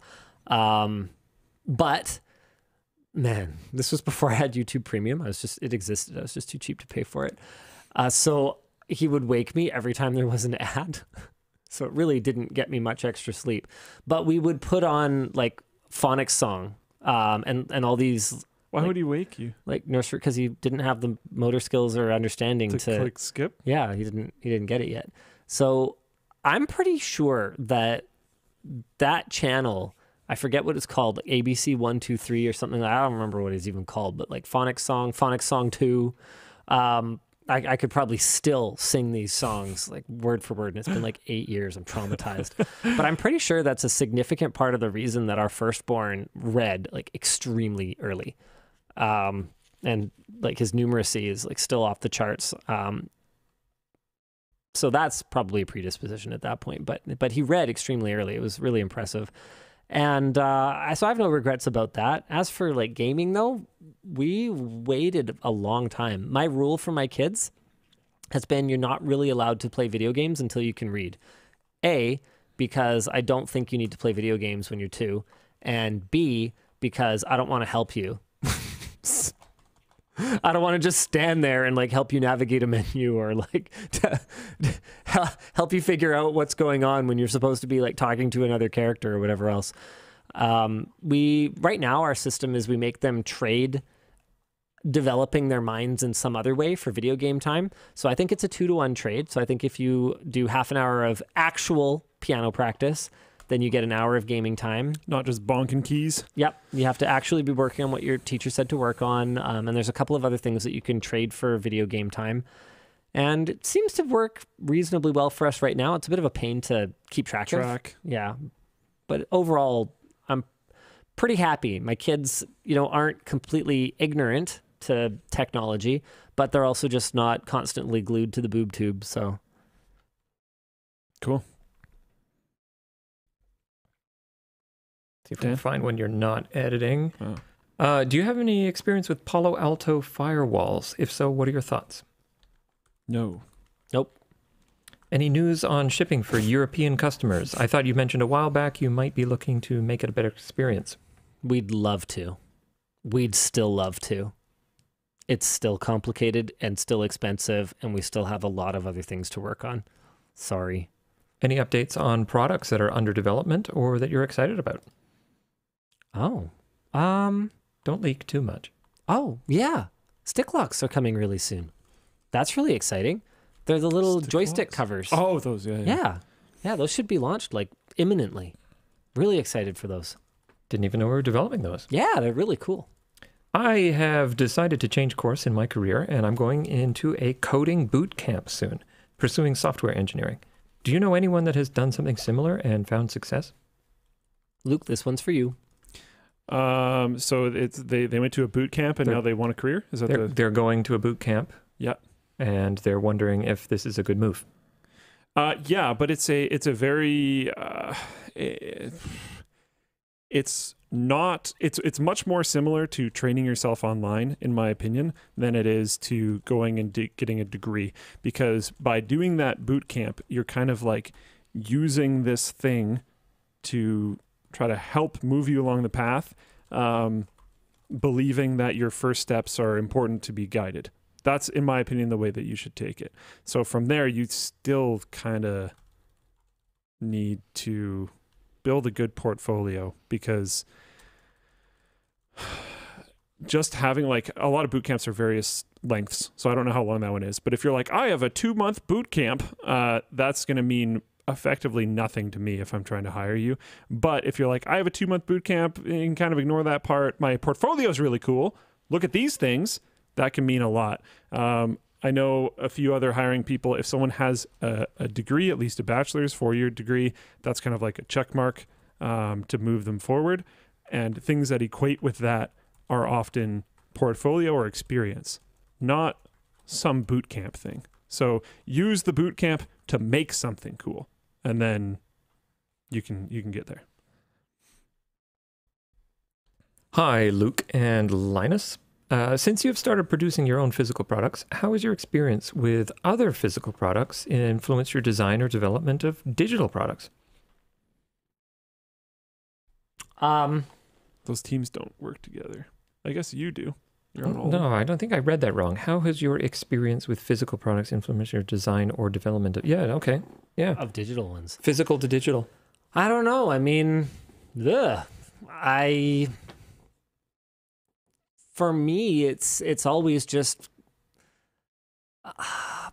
We're very thankful that the customer support isn't as hard for digital ones. Yeah. I mean, that's really good. The only person that crosses those team lines is Linus. Yeah, I mean, so much of our development is just how I would want it to be. And so that's the same whether it's a digital product or a physical product. That is true.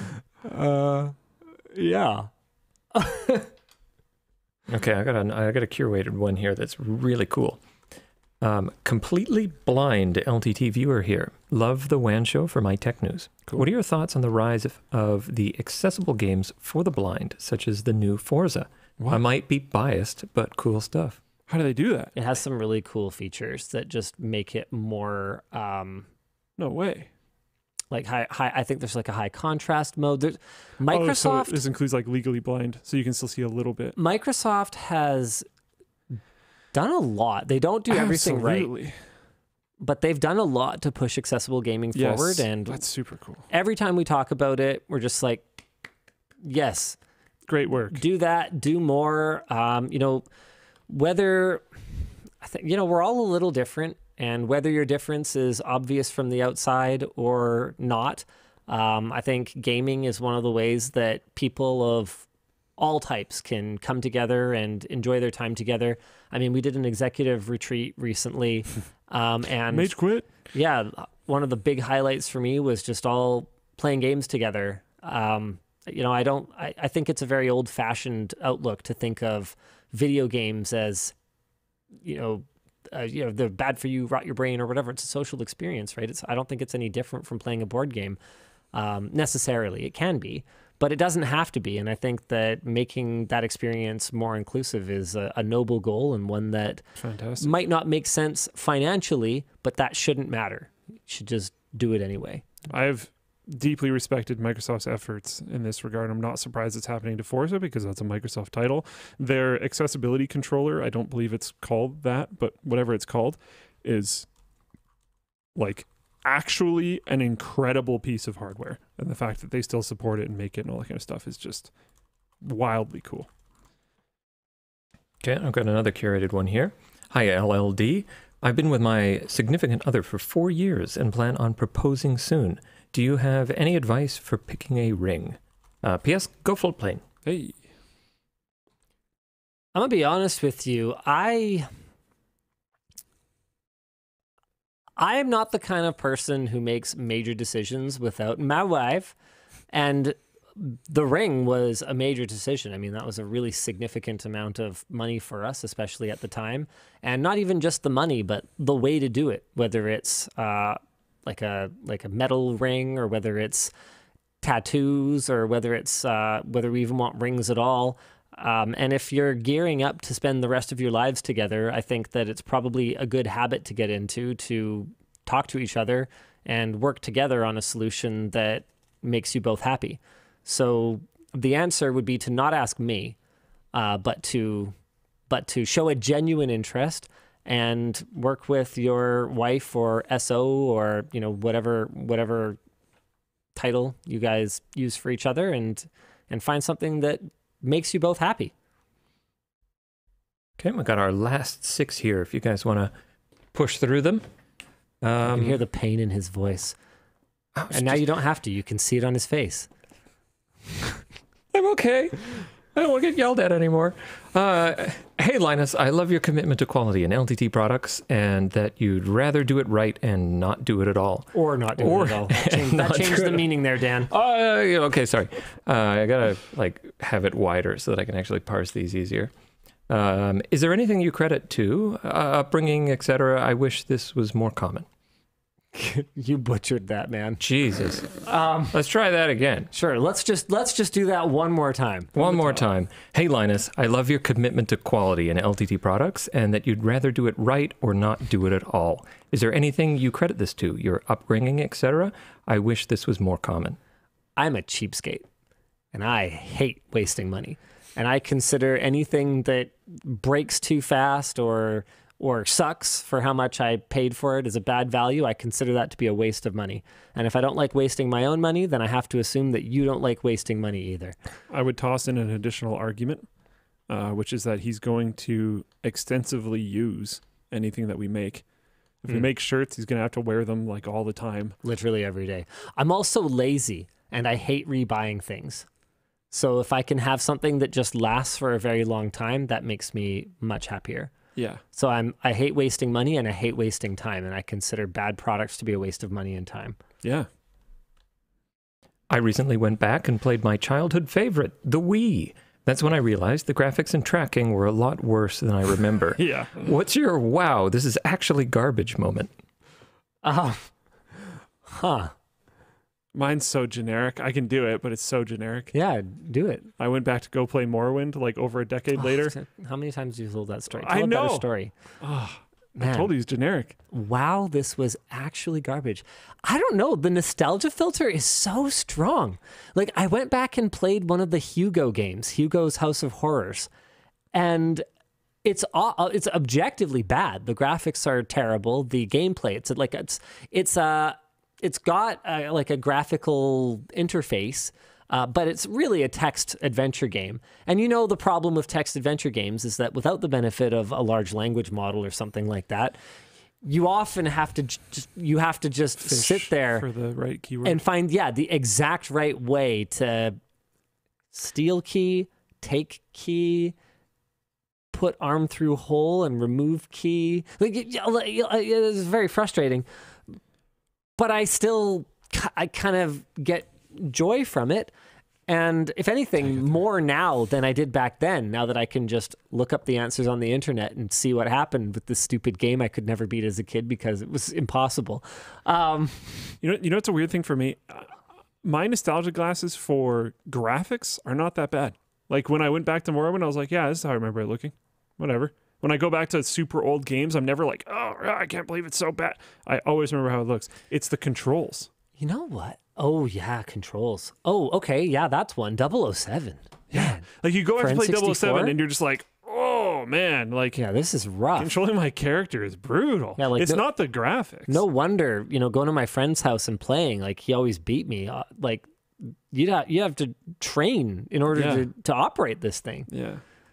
Yeah, okay. Yeah, I'd say old control schemes. Yeah, because like it took a while for people to figure out like, okay, yeah, this is how shooters are going to work. Yeah, like didn't the original Unreal Tournament use like A and Z for look up and down? Something like that? Oh, I don't know. Original UT controls. Yeah, because I mean, looking vertically was not a thing that was a feature on a initial shooter games. Yeah, mouse look. Not a thing. Yeah. Like a lot of old shooter games, when you got to a ramp, your character would just like look up it automatically. Like you didn't actually control that. Or the planes were all actually like equal. So if something was up a ramp, if you shot what would hit the ramp but in the right direction, your bullets would just like go up and hit them. Yeah, no, here we go. When playing Unreal Tournament, I barely use the mouse unless I'm sniping. All my controls are in the keyboard. Control is fire, spacebar, alt fire, alt for walk, A to jump, Z to crouch, page up to look up, page down to look down, home to center the view, Q to throw the weapon that you're holding, and W to throw a relic. This is just a forum post I found in ut99.org. And so a lot of people are posting these just like, by modern standards, utterly ridiculous Keybind setups? Yeah. Whew. All right. That's rough. Yeah, page up and page down. Okay. Yeah. Hey, when the audio-only WAN show gets released, will it be live? And where could people listen to it? No. Spotify, maybe? It'll be here. It'll be here. Yep. As like a VOD, yeah. Yep. Not live and here. With the couple of remote control things that you have done, I found your channel from the fire truck, lol. Would you consider a shelf model train layout around your house, considering a DCC setup is very tech advanced? I have wanted to do... I actually wanted to build like a ceiling suspended train in the kids' room just for kind of a fun project, basically since my first child was born. Well, that's a decade ago now. It hasn't happened yet. So I'm thinking probably it's not going to happen at this point. It's super cool, but I can't find the motivation to do it. If I'm going to put a bunch of things on the wall or up around the ceiling, I think the way for me to go now is a bunch of like cat perches and cat runs and stuff like that. I'd love to do that in our house. Oh, sorry. I was getting angry messages. Finally got my Stream Deck. Suggest some Wii games for the emulator, please. Wii games on the Steam Deck. Given how prevalent motion controls were for the Wii, I don't think I have a ton of suggestions. The vast majority of my Wii time was Wii Sports, actually. Like, vast majority. Yeah, I bought other games, but Wii Sports was king. I was typing out a response to that, but yeah, in my experience, all the games that I enjoyed with the Wii was because they got me up and got me moving. Wii Sports stuff, what other various interesting control. The Wii was cool because it was a very new thing with the motion controller. That's why the Wii was cool. It wasn't cool because you could turn the controller sideways and like play platformers. So yeah, I don't know. Okay, I'm kind of curated one here, so this one's obviously important to Linus. Luke, as a back-end developer myself, what is the business benefit for closed source code? In my experience, almost all code written had been done variation of something else that I've already done or exists. Okay. I mean, there's a lot of kind of nebulous things.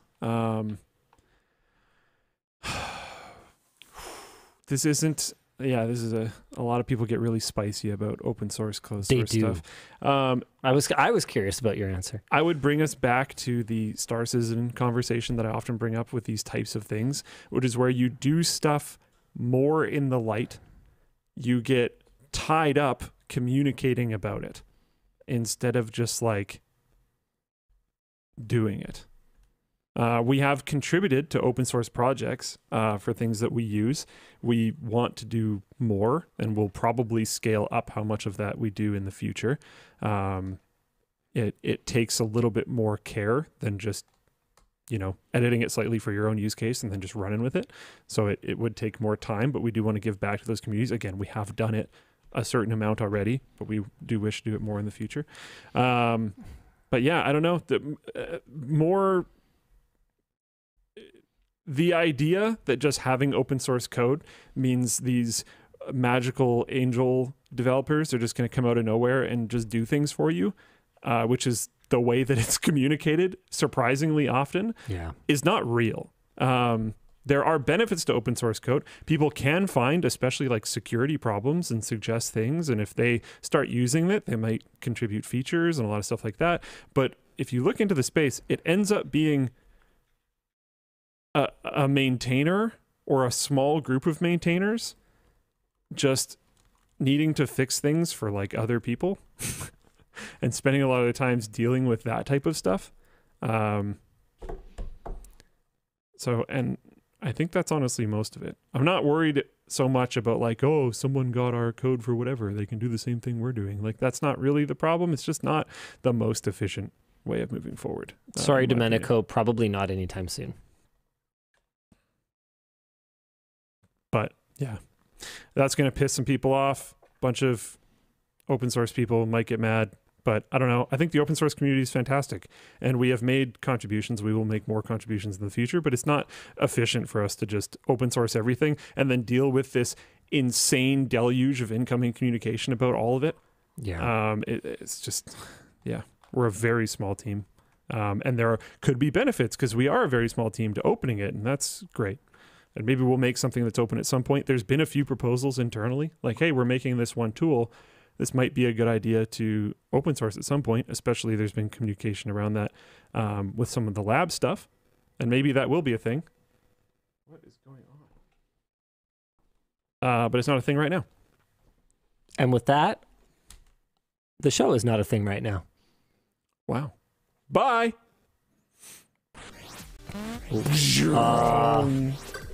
Whoops.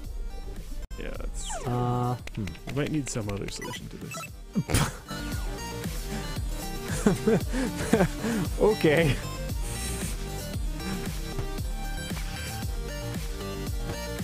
Oh, we got one more merch message. Show is brought to you by MSI, Vessi, and AccuFlow. Travis J says, received my first t-shirt today. Best fit shirt I may have ever bought. Love it. Wow. Bought 2 more shirts. Excellent.